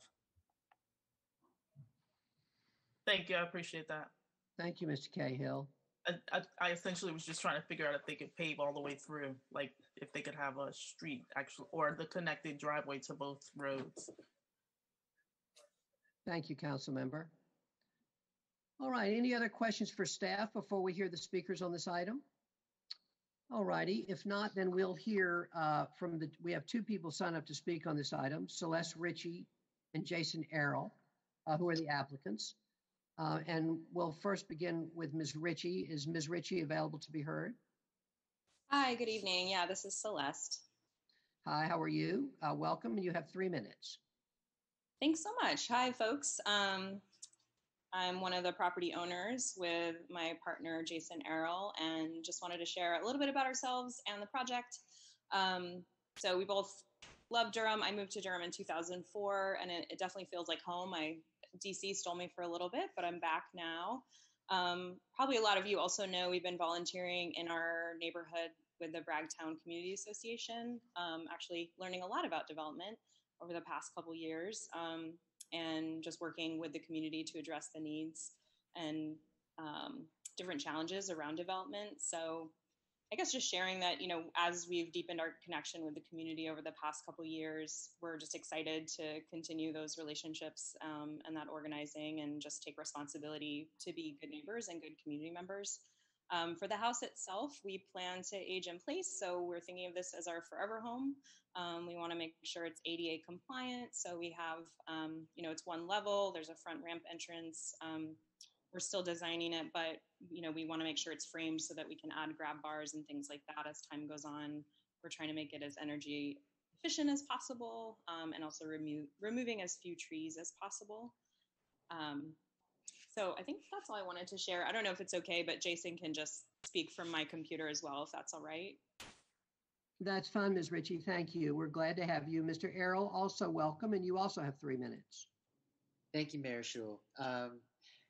Again, like Celeste said, Durham is home for me. I moved here in '93, and apart from DC stealing us away for a little while, even when we were there, we always knew we were coming back home to Durham, and that we were gonna hopefully live out the rest of our lives here. We feel really invested in Durham and in this community. We're hoping to build one house, and we do have some dreams for the other land that we own right near there. We would really love to build some affordable housing. We've been working and talking with a lot of affordable housing developers and folks with expertise in that area. So we're hoping that we can, really live our values, and instead of being like NIMBY, we're like, yes, our backyard, build affordable housing. But yeah, this is all just so, the annexation is really just so that we can connect to city water and sewer and build this home for ourselves. Thank you very much, Mr. Errol. Let me ask now, is there anyone else that would like to be heard on this item? If there's anyone here that would like to be heard on this item, please put your name in the chat, or please raise your virtual hand. All right, I don't see anyone else. I'm going to now, therefore, declare this public hearing closed, and we will now hear any comments by the council, or if there are any other questions for staff. Mayor Pro Tem. Thank you, Mr. Mayor. I just wanted to let folks know I've had a couple conversations with Celeste and Jason about the affordable housing that they hope to build on their property, and they have some really exciting ideas, and I'm really looking forward to hearing more from them when they come back to us with that project. I think it's really exciting to have, individual homeowners who are buying property in areas like this that need more affordable housing, proactively thinking about how to contribute to the community, and we don't see that very often. So I just wanted to recognize that. Thanks. Thank you very much, Madam Mayor Pro Tem. Any other comments, colleagues, or questions? And if not, we'll move ahead with a motion. The first motion would be to adopt an ordinance annexing 924 Old Oxford Road into the city of Durham, and to enter into a utility extension agreement. So moved. Seconded. Second. Moved by Councilmember Reese, seconded by Councilmember Freelon. Madam Clerk, will you please call the roll? Mayor Schul. Aye. Mayor Pro Tem Johnson. Aye. Councilmember Caballero. Aye. Councilmember Freelon. Aye. Councilmember Freeman. Aye. Councilmember Middleton. I vote aye. Councilmember Reese. Aye. Thank you. Thank you, Madam Clerk. The ayes have it, and the motion passes unanimously. The second motion will be to adopt the consistency statement. So moved. Second. Moved by Councilmember Reese, seconded by Mayor Pro Tem Johnson. Madam Clerk, please call the roll. Mayor Schul. Aye. Mayor Pro Tem Johnson. Aye. Councilmember Caballero. Aye. Councilmember Freelon. Aye. Councilmember Freeman. Aye. Councilmember Middleton. I vote aye. Councilmember Reese. Aye. Thank you. Thank you, Madam Clerk. The motion passes unanimously. And now we'll move to the third motion to adopt an ordinance amending the UDO. So moved. Second. Moved by Mayor Pro Tem Johnson, seconded by Councilmember Reese. Madam Clerk, please call the roll. Mayor Schul. Aye. Mayor Pro Tem Johnson. Aye. Councilmember Caballero. Aye. Councilmember Freelon. Aye. Councilmember Freeman. Aye. Councilmember Middleton. I vote aye. Councilmember Reese. Aye. Thank you. Thank you very much, Madam Clerk. And I really appreciate the applicants being here. Good luck to you, and good luck to you in your affordable housing plans. All right, we'll now move to item 21, Consolidated Annexation 551 Olive Branch Road, and we'll first hear our report from staff. Good evening. Thank you again, Mr. Mayor. And Alexander Kale here with the Planning Department. Here to present on 551 Olive Branch Road. So for this case, we did receive a request for utility extension agreement, voluntary annexation, future land use map amendment, and a zoning map change from Kurt Berger of FFAC Olive Branch East. This is for an area totaling around 20 acres. The proposal is for up to 108 residential townhouse units. This is east of the intersection of Doc Nichols Road and Olive Branch Road. The annexation petition does propose a contiguous expansion of the existing city limits. As shown on the existing condition sheet of the development plan, the 20-acre parcel does include a mix of hardwoods, pines, steep slopes, stream, floodplain, wetlands, and a small portion that is within the Middle Lick Creek Bottomlands Natural Heritage Area. The Natural Heritage Program did perform an ecological assessment of the site, which you can see in attachment 14. The area of development that was identified in the development plan does not include the portions of the site identified in this Middle Lick Creek Bottomlands Natural Heritage Area. Wetlands, floodplains, and steep slopes are found within proximity to the site, but not on the site itself. The proposed collector street, per the Wake Durham collector street plan, does extend through some of those environmental areas. In terms of the city and county operational departments, they did review this and did not find any significant negative service delivery cost or impacts to their departments. And there were no severe operational impacts expected. It's also budget and management did a analysis and a fiscal impact analysis and found this to be a revenue positive project. There are 4 motions that are required for this application. The first is to adopt the ordinance annexing the property into the city of Durham and enter into a utility extension agreement.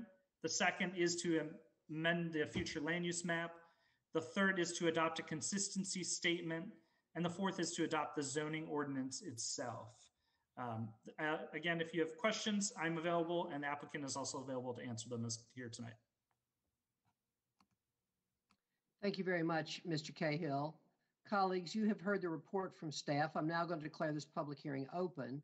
And I first want to ask if there are any questions for staff by members of the council. All right, then we'll move on to hearing from the folks who have signed up to speak. I have 5 people who've signed up to speak on this item. All of them have signed up as proponents. I'm not sure if all of them want to speak or perhaps accompanying the applicant. So I'm going to ask Mr. Neil Ghosh. Mr. Ghosh, are you with us? Can you be heard? I am with you. Can you hear me? Yes, we can, Mr. Ghosh. Thank you. Mr. Ghosh, there are yourself, Jesse Hardesty, Ryan Akers, Nick Williamson, and Kurt Berger have all signed up to speak on this item as proponents. Are all of these folks members of your team? That is correct. And do you have any, are they all planning to speak? How are you planning to organize your presentation? Oh, probably I will speak and they'll be available to answer questions. All right. I see Mr. Harry Rassinen, and I hope I've got that name right, also wants to speak in opposition. And I'm now going to ask, is there anyone else here present who would like to speak on this item, either as a proponent or opponent? And if so, could you please raise your virtual hand or put your name in the chat so I can apportion time? Is there anyone else who would like to speak on this item besides Mr. Rassinen and Mr. Ghosh and members of Mr. Ghosh's, the applicant's team? If so, please make yourself known now. Okay. All righty then. We'll begin with the proponents. Mr. Ghosh, how long would you say that you need for your presentation? I won't need more than 10 minutes, probably, I don't know, closer to 5. All righty. Go ahead, Mr. Ghosh. And then after that, Mr. Rassinen will call on you for your comments as well. We appreciate you being here. All right, Mr. Ghosh, welcome, and please go ahead. And good evening, Mayor Schul, Mayor Pro Tem Johnson, and members of the City Council. As mentioned, my name is Neil Ghosh. I am an attorney at the Morningstar Law Group, located at 112 West Main Street in Durham. I'm representing the applicant for the project tonight, and Kurt Berger is on the line, as well as a couple members from McAdams, Ryan Akers, Nick Williamson, and Jessica Harthy. So thank you, Mr. Cahill, for your presentation of the case. As he mentioned, this site is just under 20 acres, and we are proposing to rezone it to a PDR 5.556 to allow for the development of 108 townhomes. Now, this project is one of two separate but complementary projects which include the acreage across Olive Branch Road. Unlike that section, though, this section is proposed as a PDR rather than a conservation subdivision, so it needs to be rezoned. The conservation subdivision across the street will come to you sometime in the future. Tonight, we are talking about this PDR project, but we actually started speaking with council folk prior to even submitting the rezoning application for this PDR. Probably in August of last year, the direction we got from council members we spoke with was very clear: as many townhomes as possible. So that is what we went with. This phase will consist of 108 townhomes. The community will offer 1- and 2-car garage townhomes in the low to mid 200s. This will be far more affordable than the large lot single family we would be able to build by right, and certainly allows us to provide more homes than we could by right under the current code. The project also is consistent with the vision you all have expressed about residential development in the Searles area in light of the development limitations within that basin, as outlined by staff in its presentation to you months ago. One of the limitations staff highlighted in its Searles presentation was the existence of special environmentally sensitive areas, sometimes outlined in the Natural Heritage Program. This property contains land within the Natural Heritage Program, but the initial development of the site will preserve 20% of the existing tree coverage, including the entire Lick Creek Natural Heritage Area on the property. Since receiving a vote from the Planning Commission, we have taken the time to address the concerns raised. The site will have 2 points of access on Olive Branch Road. The northern access point is proposed across property, which is not part of the rezoning, but is part of the annexation. Because no homes are being proposed there, those properties did not need to be rezoned. We have worked out with staff the potential for the new road there to create a non-conforming lot. You should be aware that we are not able to get a site or subdivision plan approved, which would create a non-conformity. So there is no risk of that actually happening. To address that concern, though, what will end up happening is that the remnant lot will be recombined with the HOA open space lot such that it will not become a non-conforming lot. And finally, there was a concern about the east-west collector street shown on the D plan by a dashed line going through the property. That street is part of a larger regional collector road for this area as outlined on the Wake-Durham Collector Street plan. The portion going through the subject property is somewhat fixed because it begins at an existing right-of-way on the front of the property and must align with an existing right-of-way reservation on the adjacent property to the rear, which is being developed by Mungo Home. Now, Durham is smart, so the initial development of the community does not require the developer to build the full length of that road before it will be useful or necessary. Furthermore, if we built it out right now, it would connect to nothing. Therefore, the Corps will not issue permits for those environmental impacts, and the only portion of the road we can build for now is the portion outside those areas. So the initial development of the community will not impact the steep slope and riparian areas, and the newly built road should stop short of the 10-foot no-build area. The remainder of that facility will be built out sometime in the future once that road actually becomes viable and connects to something. On its face, this project seems to be on board with the feedback council has given on previous projects proposed in Searles. And if I'm not mistaken, this project, I believe, is the densest project you all have seen proposed in Searles. So I think that is headed in the right direction. That having been said, I mentioned previously that this project is one of two separate but complementary projects. The other project is proposed as a single-family community directly across Olive Branch Road. That project will in the future come to you as a conservation subdivision. And as a single-family community, the price points in that project will be attractive but they will be higher than what we envisioned for this PDR. In this PDR, the townhomes will be priced in the low to mid 200s, but on the single family side across the street, we think it probably will be in the low 300s. My client recognizes the importance of new affordable housing in Durham. We think that we hit the mark on this PDR, but because we will be unable to make proffers in relation to the future conservation subdivision across the street, we want to make a strong commitment tonight in light of that fact. Tonight, my client would like to make a commitment on this project to pay $40,000 into the city's affordable housing fund in recognition of the fact that we will be unable to make any proffers on the future conservation subdivision site. Together, we believe both projects will make an ideal new construction community, but even alone, this PDR stands on its own merit. We hope to have your support tonight for this project and on the future one as well. We have our team available to answer any questions, and thank you very much for your time tonight.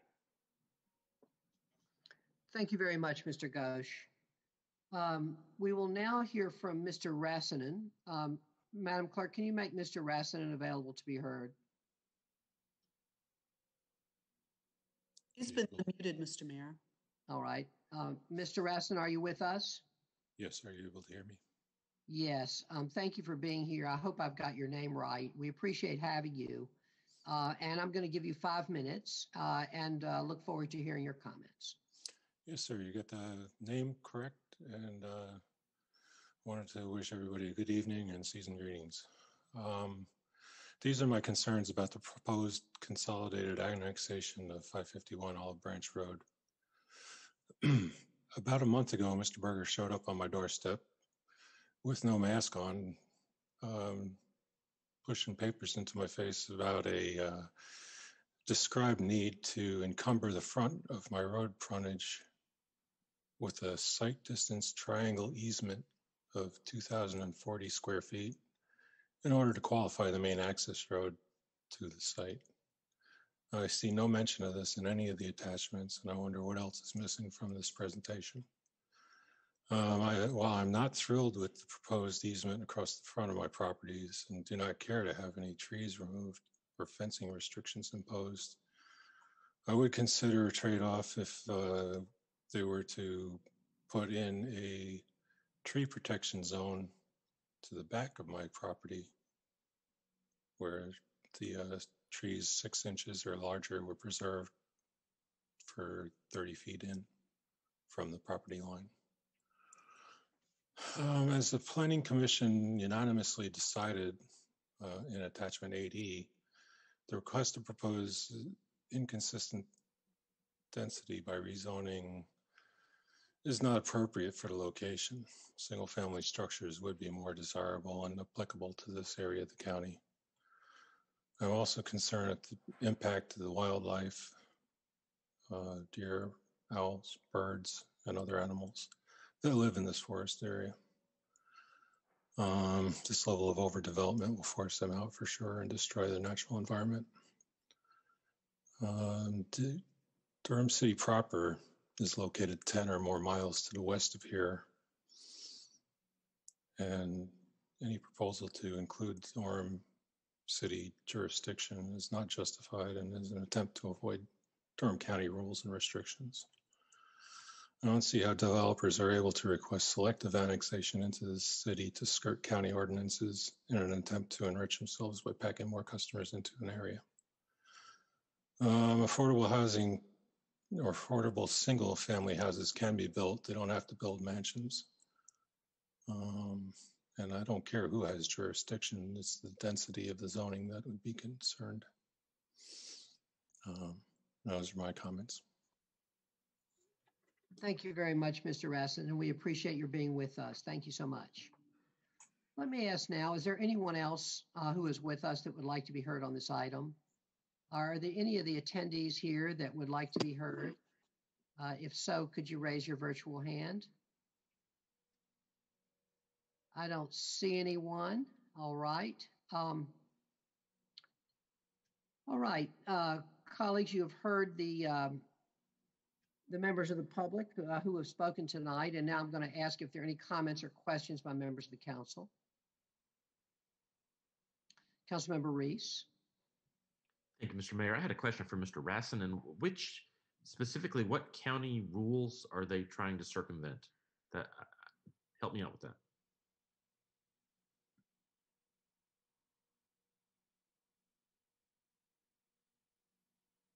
Madam Clerk, can you make Mr. Rassanen available to be heard?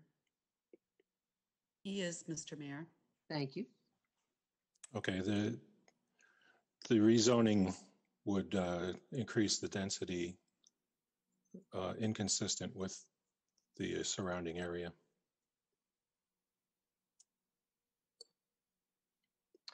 All right, thank you, Mr. Rassanen. Councilmember Reese, any other questions or comments? All right. Colleagues, any questions or comments for staff or the applicant?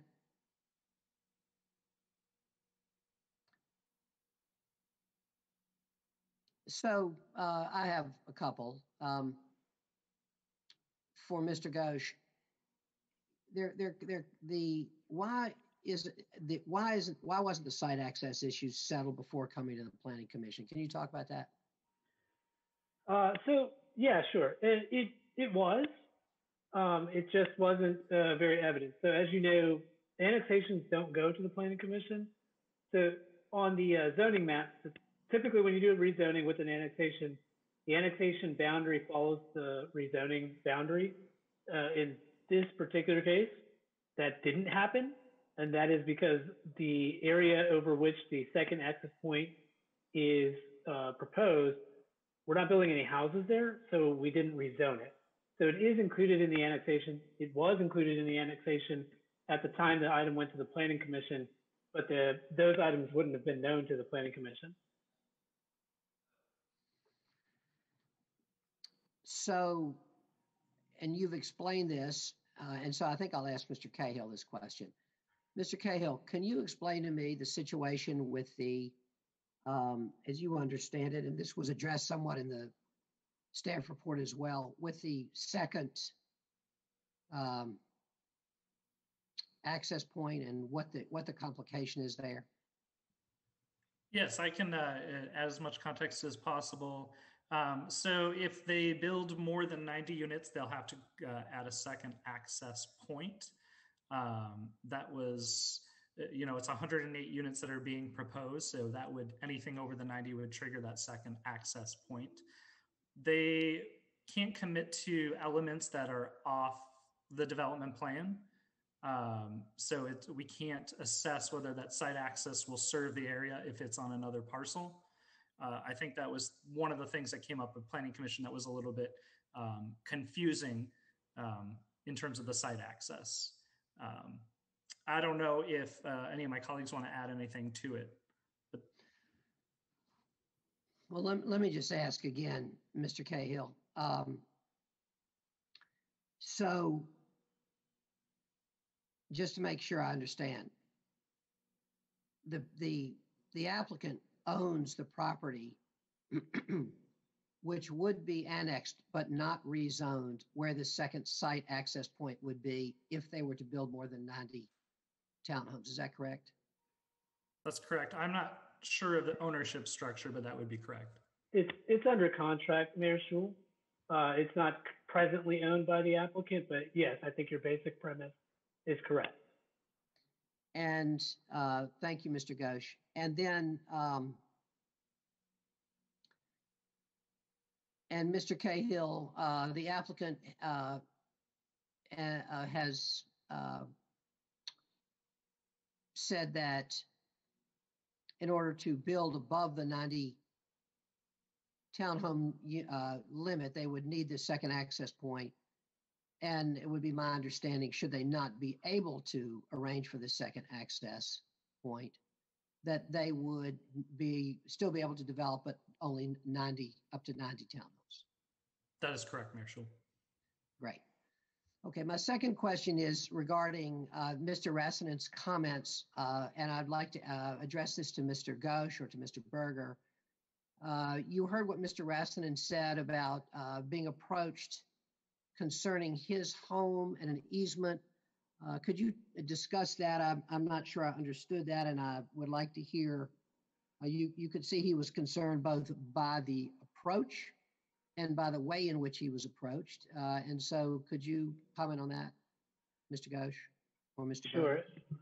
sure. And I can, this is go Kurt ahead. Berger. Yeah, I would like to speak to this. I had met Mr. Rassnan. He's our neighbor. I had met him maybe a year ago, quite a while ago. We had before we moved in, some heavy equipment to do some clearing for some drilling and soils investigation, things like that. So I knocked on his door and told him what we were going to do. I thought we had a decent relationship. The existing unnamed road right-of-way is the 60-foot right-of-way, basically at the intersection. DOT is asking us if we can secure from that resident in that property a site easement. So I had some sample documents drafted up, and I went to his house and knocked on his door and wanted to discuss it with him. I apologize. I made a mistake and didn't wear my mask from my truck to the front door of the car. I was standing in his front yard on his stoop. I clearly made the mistake. I am not an aggressive person, and I didn't shove anything in his face. I did leave him with some documents so he would have an example. He declined at that time he declined to give us the easement, and I understand. And I asked him with my car, can I leave these documents with you? And that's how it went down. I'm not an aggressive person. I have no need. This is the second time we've met each other. And so I thought we at least had an introduction previously. And I sincerely apologize for any offense or certainly wearing my mask. I made a mistake, and I apologize for it. I wear a mask and all the time, and I just hopped out of the truck and it didn't get it right. There wasn't an aggressive, I didn't shove anything anywhere. And, I was reviewing, again, it was a sample of a previous project, of an example that I got from McAdams of another project, so he could see exactly what I was asking for. And Thank you, Mayor Mr. Berger. Schul. Yes, Mr. Ghosh. Yeah, and just for the record, that was Mr. Kurt Berger. He is the applicant or representative of the applicant. And I did want to say, I think part of your question was the nature of that easement. It was a site distance triangle easement, which NCDOT asked us to pursue. I think maybe the obvious question after that is, do we need that easement? It would be nice to have it, but the project can proceed without it. So Mr. Rassinen's property then is near the intersection of Doc Nichols and Olive Branch Road. Is that correct? He is at if you will, the T-bone of that intersection. So if you drove straight, you would drive into his front yard when you came. Why do you need that? Why is that? Why did you want that easement? DOT was asking if we could get it. So when people pulled up to turn right out of this community, out of that entrance, they could be able to see cars. It's very close. There's some trees. I don't believe that I believe you can see it, but they don't. I mean, in fact, you can see, but they want to have an easement just to protect the drivers in the future, I guess. And yeah, so you don't really know if you can see there or not yet because you don't have that road there, right? Correct. We had it surveyed, sir. Okay. We had it surveyed, and it's the eyeball test. You stand there in line on the survey and you can see the farthest stake.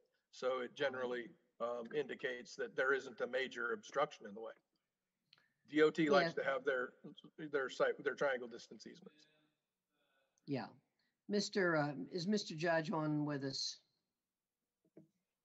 I see he is. Mr. Judge, can I ask you to comment, when DOT asked for an easement like this, a site triangle, I believe it was referred to, can you discuss that a little bit? And do you agree with the applicant's Yes, so Bill Judge assertion that it's not necessary?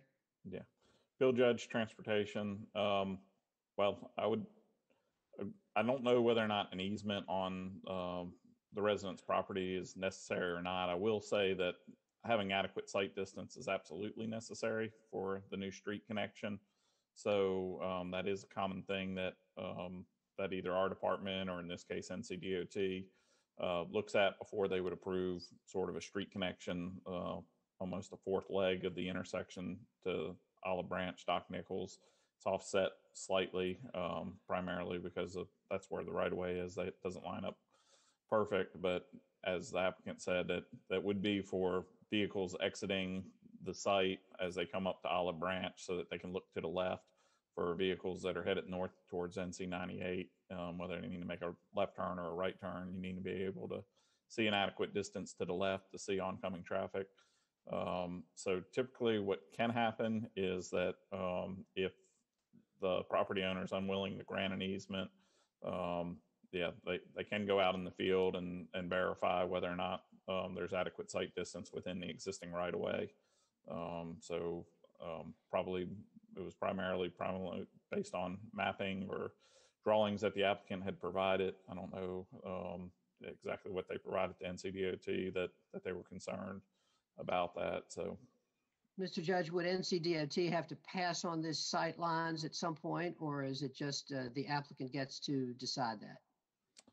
Well, I mean, in order for NCDOT to approve the street connection, new connection, the applicant will have to show that there's adequate site distance. Okay. Either inside the right of way or that they have an agreement from the property owner to keep that area clear so that they don't install a fence or some other measure that would restrict site distance in the future. Okay. Thank you. And while you're here, Mr. Judge, you heard the characterization by Mr. Ghosh of the situation with the road, the collector road that is planned to go across this property. How would you describe that situation? And what thoughts do you have to offer us about that? Yeah, so I mean, it is on our adopted collector street plan, so they are accommodating that in with the development plan. I think it is a bit challenging, some of the environmental features in this area and the likelihood of whether or not the property, in this case immediately to the east, whether or not they will be able to get the easements and the permits from in order to extend across that culvert, short of it being some sort of city initiated. I mean, in an ideal non-environmental situation, we definitely would want the collector street, but we have to sort of balance the environmental features and as well as the connectivity. Is that our judgment, or is that the judgment of will that be the judgment of the property owner? It's a combination of our judgment as well as the environmental regulatory agencies into showing that the need for that connection with the development. All right, thank you very much, Mr. Judge. Colleagues, forgive my lengthy questioning there, and I'm going to ask if there are any other questions now. Mr. Cahill, do you have some comments to add as well on that? Yeah, I just wanted to clarify on the proffer because staff was not aware of that until City Council.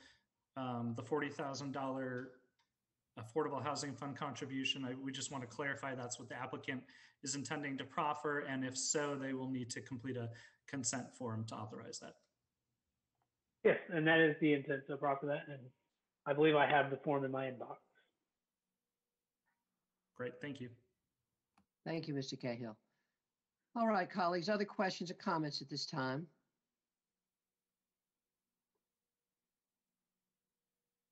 All right, I don't see any, and so I'm now going to declare this public hearing closed, and the matter is before the council. And are there any comments that colleagues would like to make?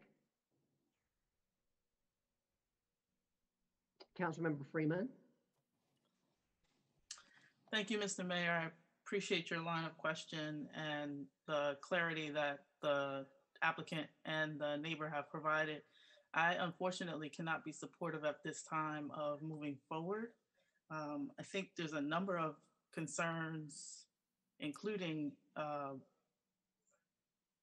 I guess the proffer and the and the lack of a commitment on the easement that specifically are what raises immediately, but there are a number of concerns, especially around the environmental features. So I will not be moving forward with this. Thank you. Thank you, Council Member. Council Member Freelon. Yeah, thank you, Mr. Mayor. I just kind of wanted to ask my colleagues, what they think. When I read the Planning Commission notes, there was a lot of confusion about the access points, which I appreciated your rigorous line of questioning there, Mr. Mayor. I had some of the same questions, but some of the other concern was about the awkward juxtaposition of, this very dense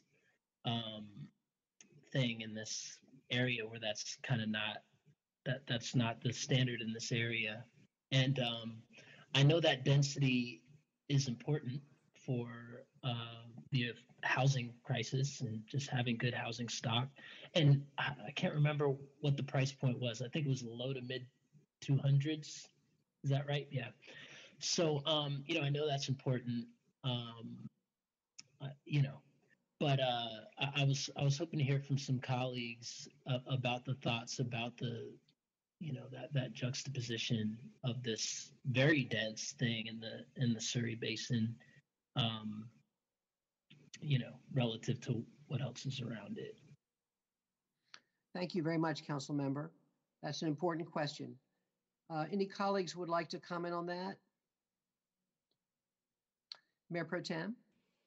Mr. Mayor, yeah, happy to share some general thoughts. So what I understand is happening in the Searles Basin based on our last presentation from staff is a lot of development that is going to largely be residential because of environmental constraints, and is largely going to be low density. This project is, I think, low medium density according to our scale. So I think a lot of times when we talk about density, there's a tendency to exaggerate how dense something really is. Townhouse developments aren't really that dense. They can't be. I think that they're probably, these sorts of developments in the Searles Basin are as dense as I feel it's responsible to be based on the environmental constraints that were communicated to us by staff. And that my main concern with Searles going in was that we didn't really have a plan for, where to make the neighborhood more cohesive. Where are the commercial areas going to be? Where could people maybe build an office so that someone who lives out here doesn't have to drive into downtown or drive into RTP to get to a job or to get to a grocery store? And I still have those concerns. So I think they were significantly mitigated by the staff presentation that made it pretty clear that this area, because of the environmental issues, is going to end up being mostly residential, and that there's really the only options are develop it at low to low medium density residential or don't develop it at all. Given that we are in pretty significant need of additional housing, I think it makes sense to develop it.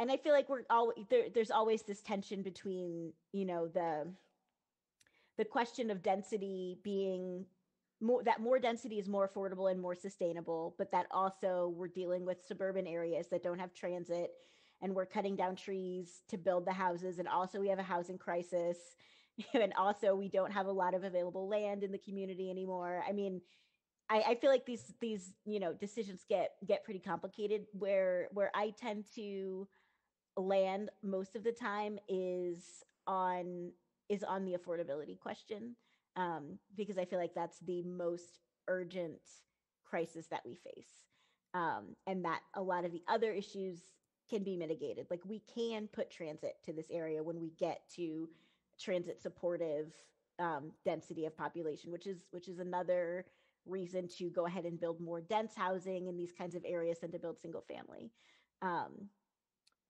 I think that townhomes are not they're not the greatest, but they're better than these very low density single family developments. And I don't think we're going to get any better density in Searles. And I don't know that it would be environmentally responsible to put more density in Searles. So that's kind of how I'm approaching the area right now. And I'm, looking forward to having the small area plan so that we can figure out where there could be small commercial nodes so that people could walk to a corner store to, get a gallon of milk and not have to drive as much, or where there could be trails for people to be able to walk and bike. But it's hard to plan all of that in advance of knowing that there's going to be any development out there. So we're kind of in this catch-22 all the time. I feel like that was really long, but there's a lot of complications. Overall, I wish we could do different things, but there's so many economic constraints, and the fact that we're dealing with private, profit motivated entities who are building most of these products. Like I feel like we're just having to make the best choices out of a lot of not great options. Thank you. Thanks. I'll just say, Madam Mayor Pro Tem, you're the shortest winded of this pretty long-winded group, and so you get to talk as long as you want. Okay. Happy to oblige every once in a while. All right, colleagues, thank you for that. Other comments or questions at this time? I do have one more question from Mr. Cahill. Mr. Cahill, this property has the access point, or potentially two access points, out onto Olive Branch Road. But between Olive Branch Road and most of the property is a series of is a row of single family homes, correct? That is correct.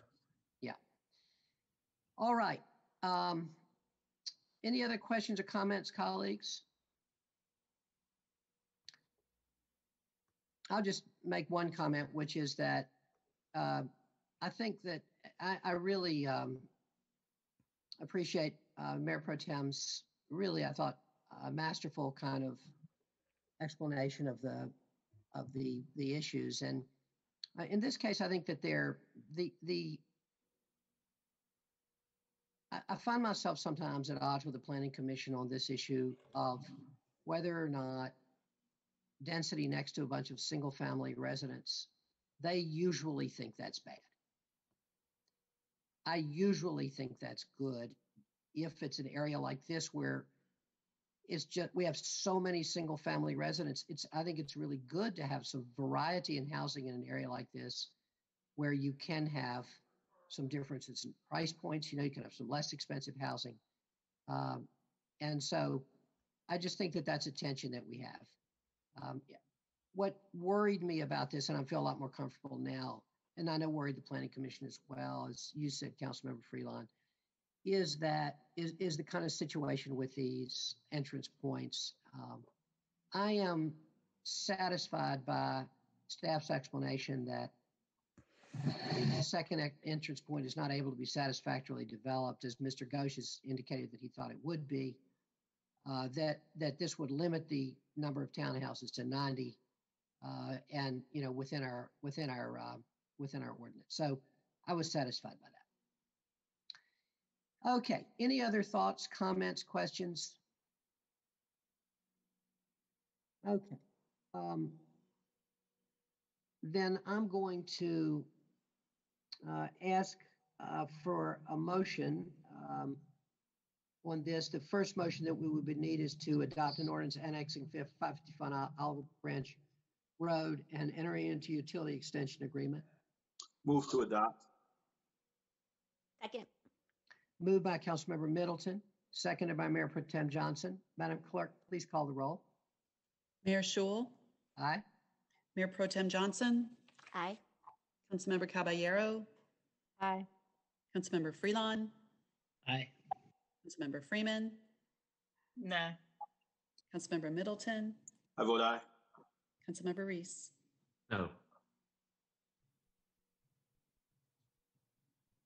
Thank you very much, Madam Clerk. And the motion passes 5-2. The second motion will be to adopt a resolution amending the future land use from low density residential to low medium density residential and open space and recreation. Moved as stated. Second. Moved by Councilmember Middleton, seconded by Councilmember Freelon. Madam Clerk, please call the roll. Mayor Schul, Aye. Mayor Pro Tem Johnson, Aye. Councilmember Caballero, Aye. Councilmember Freelon, Aye. Councilmember Freeman, Nay. Councilmember Middleton, I vote aye. Councilmember Reese. No. Thank you. Thank you, Madam Clerk, and the motion passes 5-2. And the third motion will be to adopt a consistency statement. Is there a motion to adopt the consistency statement? Move to adopt consistency. Second. Moved by Councilmember Middleton, seconded by Councilmember Caballero. Madam Clerk, please call the roll. Mayor Schul, Aye. Mayor Pro Tem Johnson, Aye. Councilmember Caballero, Aye. Councilmember Freelon, Aye. Councilmember Freeman, Nay. Councilmember Middleton, I vote aye. Councilmember Reese. No. Thank you. Thank you, Madam Clerk, and the motion passes 5-2. And the final motion will be to adopt an ordinance amending the UDO. Moved as read. Second. Seconded. Moved by Councilmember Middleton, seconded by Mayor Pro Tem Johnson. Madam Clerk, please call the roll. Mayor Schul, Aye. Mayor Pro Tem Johnson, Aye. Councilmember Caballero, Aye. Councilmember Freelon, Aye. Councilmember Freeman, Nay. Councilmember Middleton, I vote aye. Councilmember Reese. No. Thank you. Thank you, Madam Clerk. The motion passes 5-2. I want to thank the applicant, and it looks like we have Gwen there. Good to see Gwen. I want to thank the applicant for being here. I want to thank Mr. Rassinen for being here. We appreciate you. These are always difficult questions and good arguments on both sides. So thank you very much.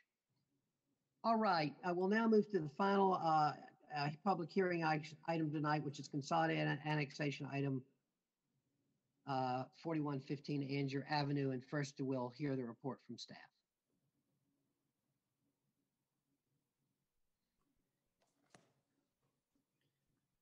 Good evening, Mayor Schul and honorable council members and Mayor Pro Tem.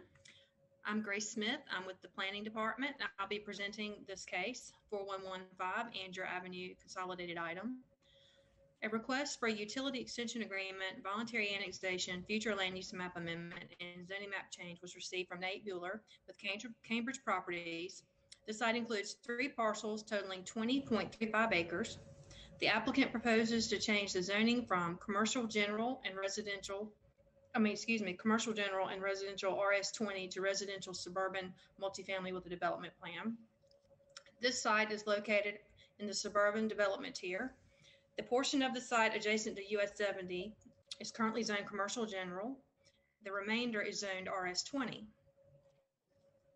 The proposed zoning is not consistent with the future land use map designation of commercial, but the applicant is seeking a FLUM amendment to low medium density residential, which would be consistent with the zoning rezoning request.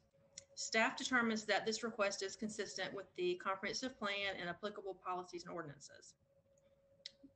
Key committed elements include a maximum of 115 townhouse units, monetary proffers to dedicated housing fund and Durham Public Schools, right-of-way dedications, reservations, and a center turn lane. City and county operational departments, such as police, fire, and EMS, have reviewed this request and have not identified any significant negative service delivery costs or impacts. There are no severe operational impacts expected on city departments. This case was originally heard at the June 2nd Planning Commission meeting. At that meeting, the motion to recommend approval failed 1-12. The applicant made additional commitments and was asked to be reheard by Planning Commission. The Planning Commission reheard the request and voted to recommend approval by a vote of 7-5 on September 22nd, 2020. 4 motions are required for this application. The first is to adopt an ordinance annexing the property and entering into a utility extension agreement. The second is to amend the future land use map. The third is to adopt a consistency statement. And the fourth is to adopt a zoning ordinance. The applicant is on the line and has a presentation, and I'm happy to share that when necessary. Thank you, and staff and the applicant are here and available for questions. Thank you very much, Ms. Smith. Colleagues, you have heard the report from staff. Before I declare this public hearing open, however, you all will remember that at our last meeting, I committed that every 2 hours, we would give our closed captioners a break. And I'm going to keep that commitment. We appreciate so much the work that they do. It's very hard to do it. And they need a break. So I'm going to just put us on pause for just 3 or 4 minutes and give our closed captioners a break, and then we'll be back with the public hearing. So it's a great time to go get yourself a hard-boiled egg. I'd have to hard boil it though. It's going to take more than 5 minutes. That was truly random.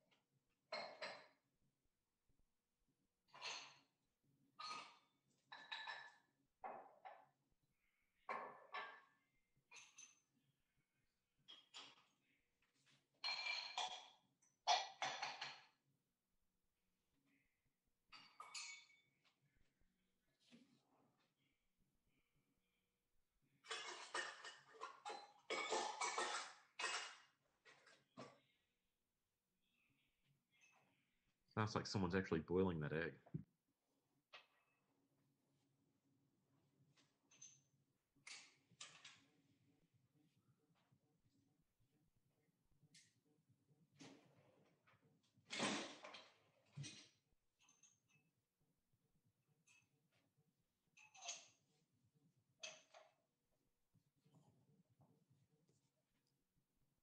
Hey, Carmisha.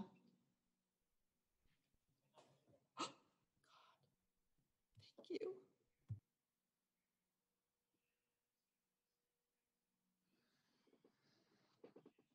All right, we will get started in just, I'll give it 1 more minute and then we'll get going again.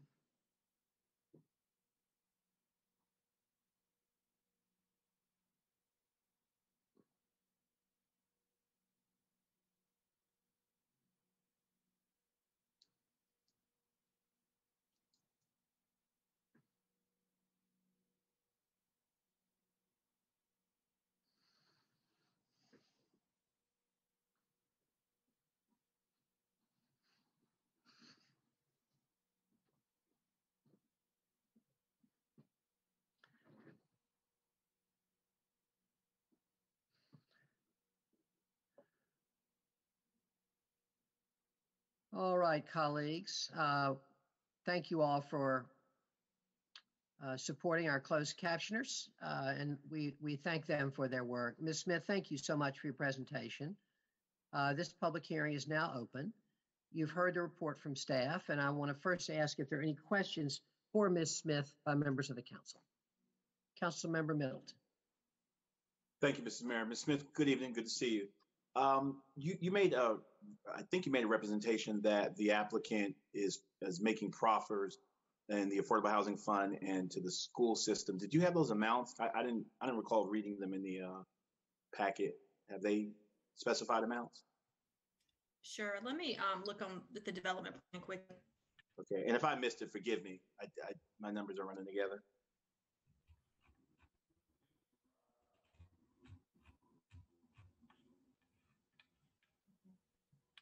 And if you need to pull it up, I don't need to hold up the hearing just for that. You can just give it to me later or bring it back, and Mr. Mayor, if you want to proceed. And I'll be glad to do that. And it might even be covered in the applicant's presentation. I'm sorry, I wrote down some other proffers and didn't write that down. That's okay. Of course. Thank you, Ms. Smith. We will get that tonight, though. Thank you, council member. All right. Other questions for Ms. Smith? Okay, then we will now hear from members of the public who are here to comment on this item. I have here 4 people, Nate Bueller, Bob Mishler, Patrick Biker, and Jamal Levon. And all of them are listed as proponents. I want to know, let's see, I see Mr. Harry Rassinen and Mr. Ken Irvin are both here. Mr. Rassinen, could you raise your hand or put in the chat whether or not you would also like to speak on item 22? And also Mr. Irvin, if you all would like to speak on, okay, Mr. Rassinen says no. Thank you, Mr. Rassinen. And Mr. Irvin, would you like to speak on item 22? If so, could you put that in the chat?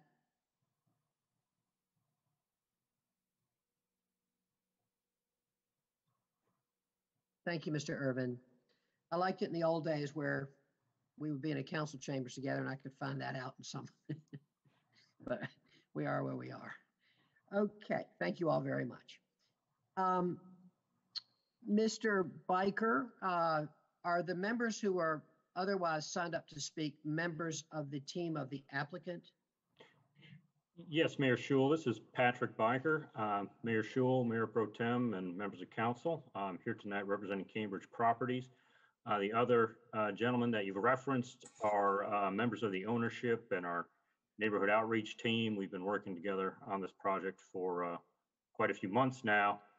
Am I correct in understanding that there's no one from the public who's in opposition to this item, Mayor Schul? That's my understanding. I don't see anyone here else who is planning to speak, Mr. Biker. Yes, that's right.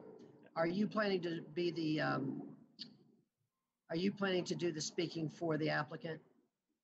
Yes, Mayor Schul. All righty. How much time do you think you'll need, Mr. Biker? Well, we had a fairly lengthy PowerPoint ready to go, but in light of the fact that y'all have a work session tomorrow and it always feels later than it really is this time of year. So in light of a 10-minute PowerPoint, would like to just call to the attention of the council the comments by Planning Commissioner Tom Miller, noting that we had a 7-5 recommendation for approval. I would like to briefly address Councilmember Middleton. He asked a question that I need to get my reading glasses on to answer, but the answer is $20,000 contribution to the Affordable Housing Fund and $2,500 for Durham Public Schools, even though this, if I understood the staff report correctly, this project actually does not add any school children, but because this site is so close to Bethesda Elementary, we did want to make a contribution. So in light of what was presented by Assistant Director Smith in the planning staff report and the comments of Commissioner Miller, rather than take up your time this evening, we'd just like to answer any questions that you may have and respectfully ask for your support. Thank you, Mr. Biker. Colleagues, are there any questions or comments for the applicant at this time? Councilmember Middleton. Thank you, Mr. Mayor. Patrick, good evening. Good to see you, hear you. Yes, sir. What are the anticipated price points of the townhomes? Mid twos, probably starting around the 240s and up. Okay. So what we did is there's a committed element that states the size of the townhomes will range from 1,600 to I believe 2,400, and that provides for our range of price points, probably starting in the 240s. Thanks, Patrick. Thank you, Mr. Mayor. You're welcome, Council Member. Thank you, Council Member. Any other questions or comments for Mr. Biker or the team at this time, his team? All right, Councilmember Freeman. Thank you, Mr. Mayor. I just want to make sure that I note that, again, I know that we are cognizant, but the public may not be, that there is no way that we can predict what a price point will be. We can give a guesstimation. I mean, it is based on the market. And so just noting that when we talk about affordable housing, I think it's important to make sure that we do clarify that these are guesstimations. They're not actual. Thank you, council member.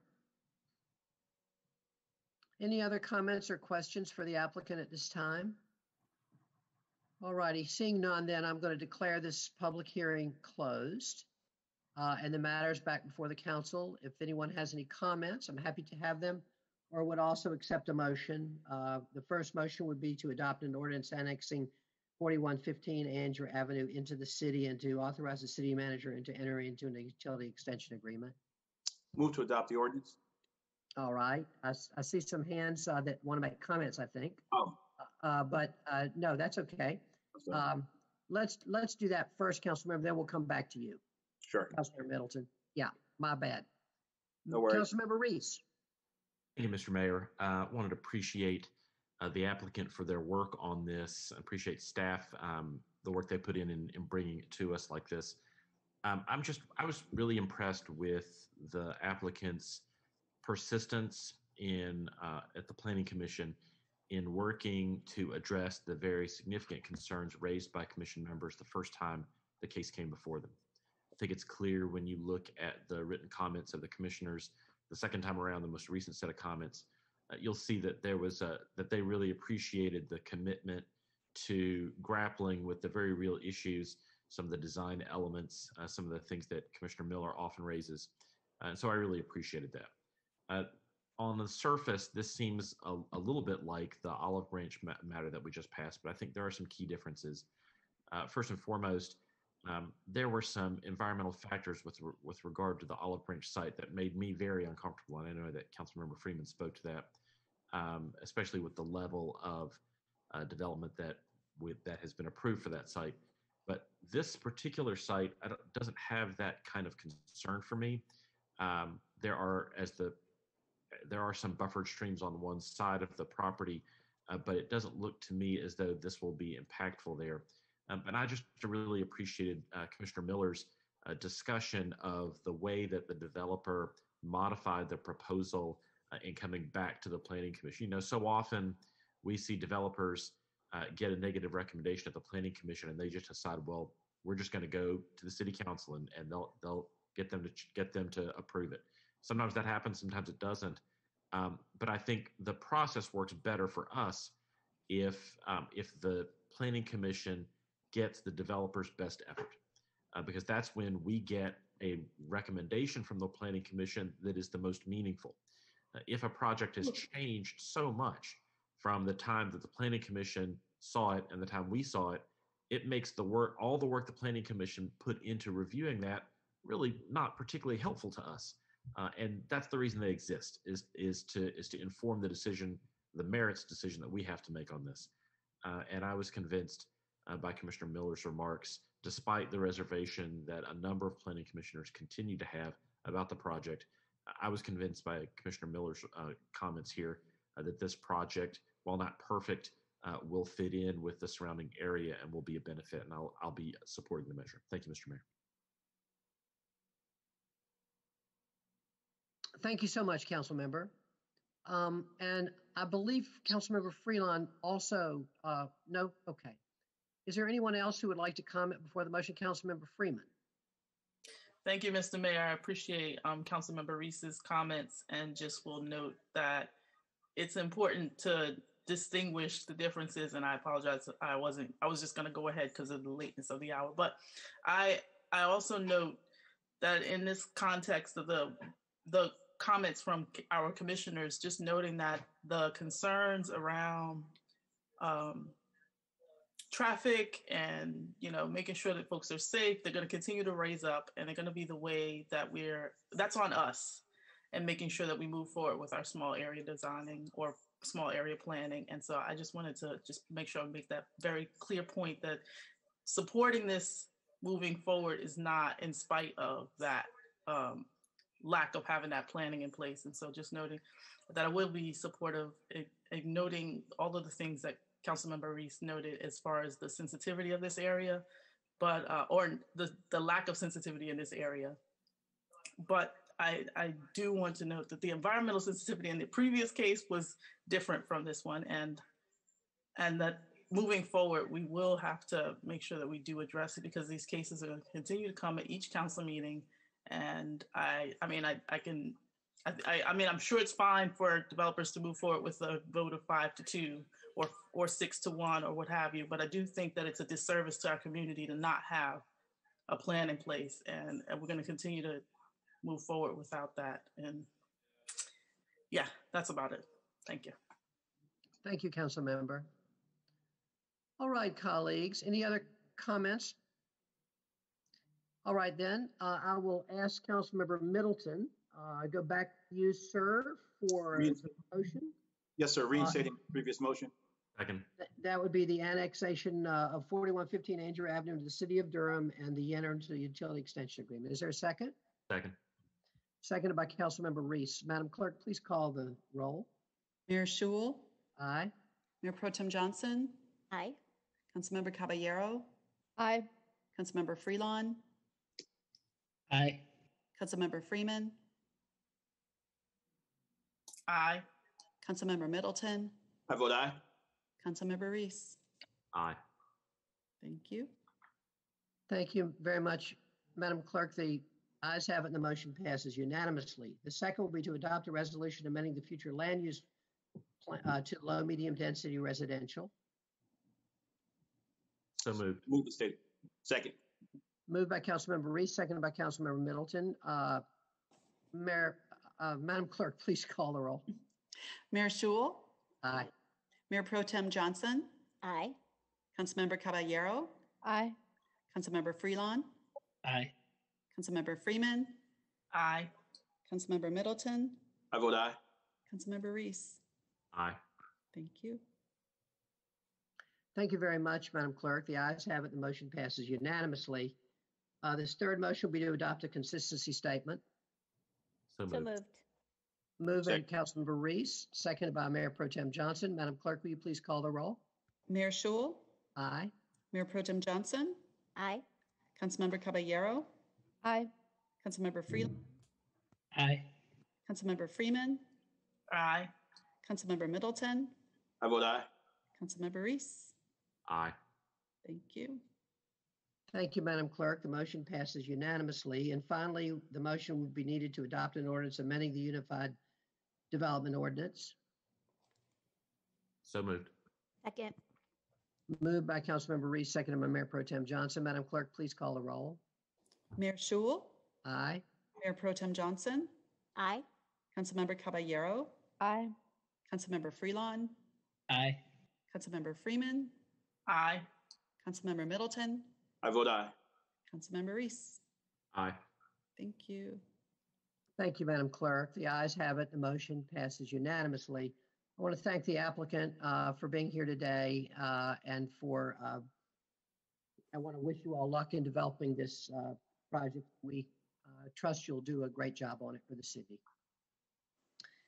All right, colleagues, I did pull item 1 and I'll bring that item back to the council at the appropriate time. And then the other thing I wanted to just remind everyone is, of course, we have a work session tomorrow. And it'll be wonderful. And I also want to just remind you all, or let you know if you haven't seen it yet, that there's an email in your inbox discussing a couple of options for a special meeting of the council on either just January 12th or 14th in the morning to discuss to make a decision on going forward on our choice for a contractor to help us search for our city manager. And so please look for that email and let the city clerk know which of those dates, whether one or both of those is okay for you. I know we've already heard from a couple council members. I know Councilmember Reese, Councilmember Freeman at least have responded. So if you all could respond, that'd be great. So we can see if any of those dates works for all of us. And if not, we'll find the time that does. Thank you. Thank you so much, council members. Thank you for everybody that hung with us tonight, our wonderful staff who are still with us, and we appreciate you so much. Yes, council member. You pulled item number 1. We're gonna take some kind of action to defer consideration until a later time? I don't know that we need to do that, but let me ask the attorney. Madam Attorney, I pull item 1, which is an appointment to the RDU Airport Authority, which is an appointment that I make. Do we need to have some sort of action to defer it, or can I just simply bring it back to the council at the appropriate time? What do we need to do? This is not a council appointment, it's just a mayoral appointment, correct? But the council concurs traditionally. It probably would do no, I don't know procedurally, Mr. Mayor, the exact answer to that without researching it, but it would probably do no harm for you just to bring it back to the council at a later date. I see Ashley Wyatt has commented to refer it back. So I'm going to ask that it be referred back, I guess in this case to me, since it's my appointment. And I have no problem having a vote on that if people would prefer. So why don't we have a vote on that if that would heighten everyone's comfort level? Yeah. I more than a legal issue, I think this is a parliamentary issue. And insofar as this falls totally within your purview, I'm comfortable by unanimous consent, just allowing you the matter to be referred back to you without any objection. Unanimous consent for you to just do that. I don't think we need a vote.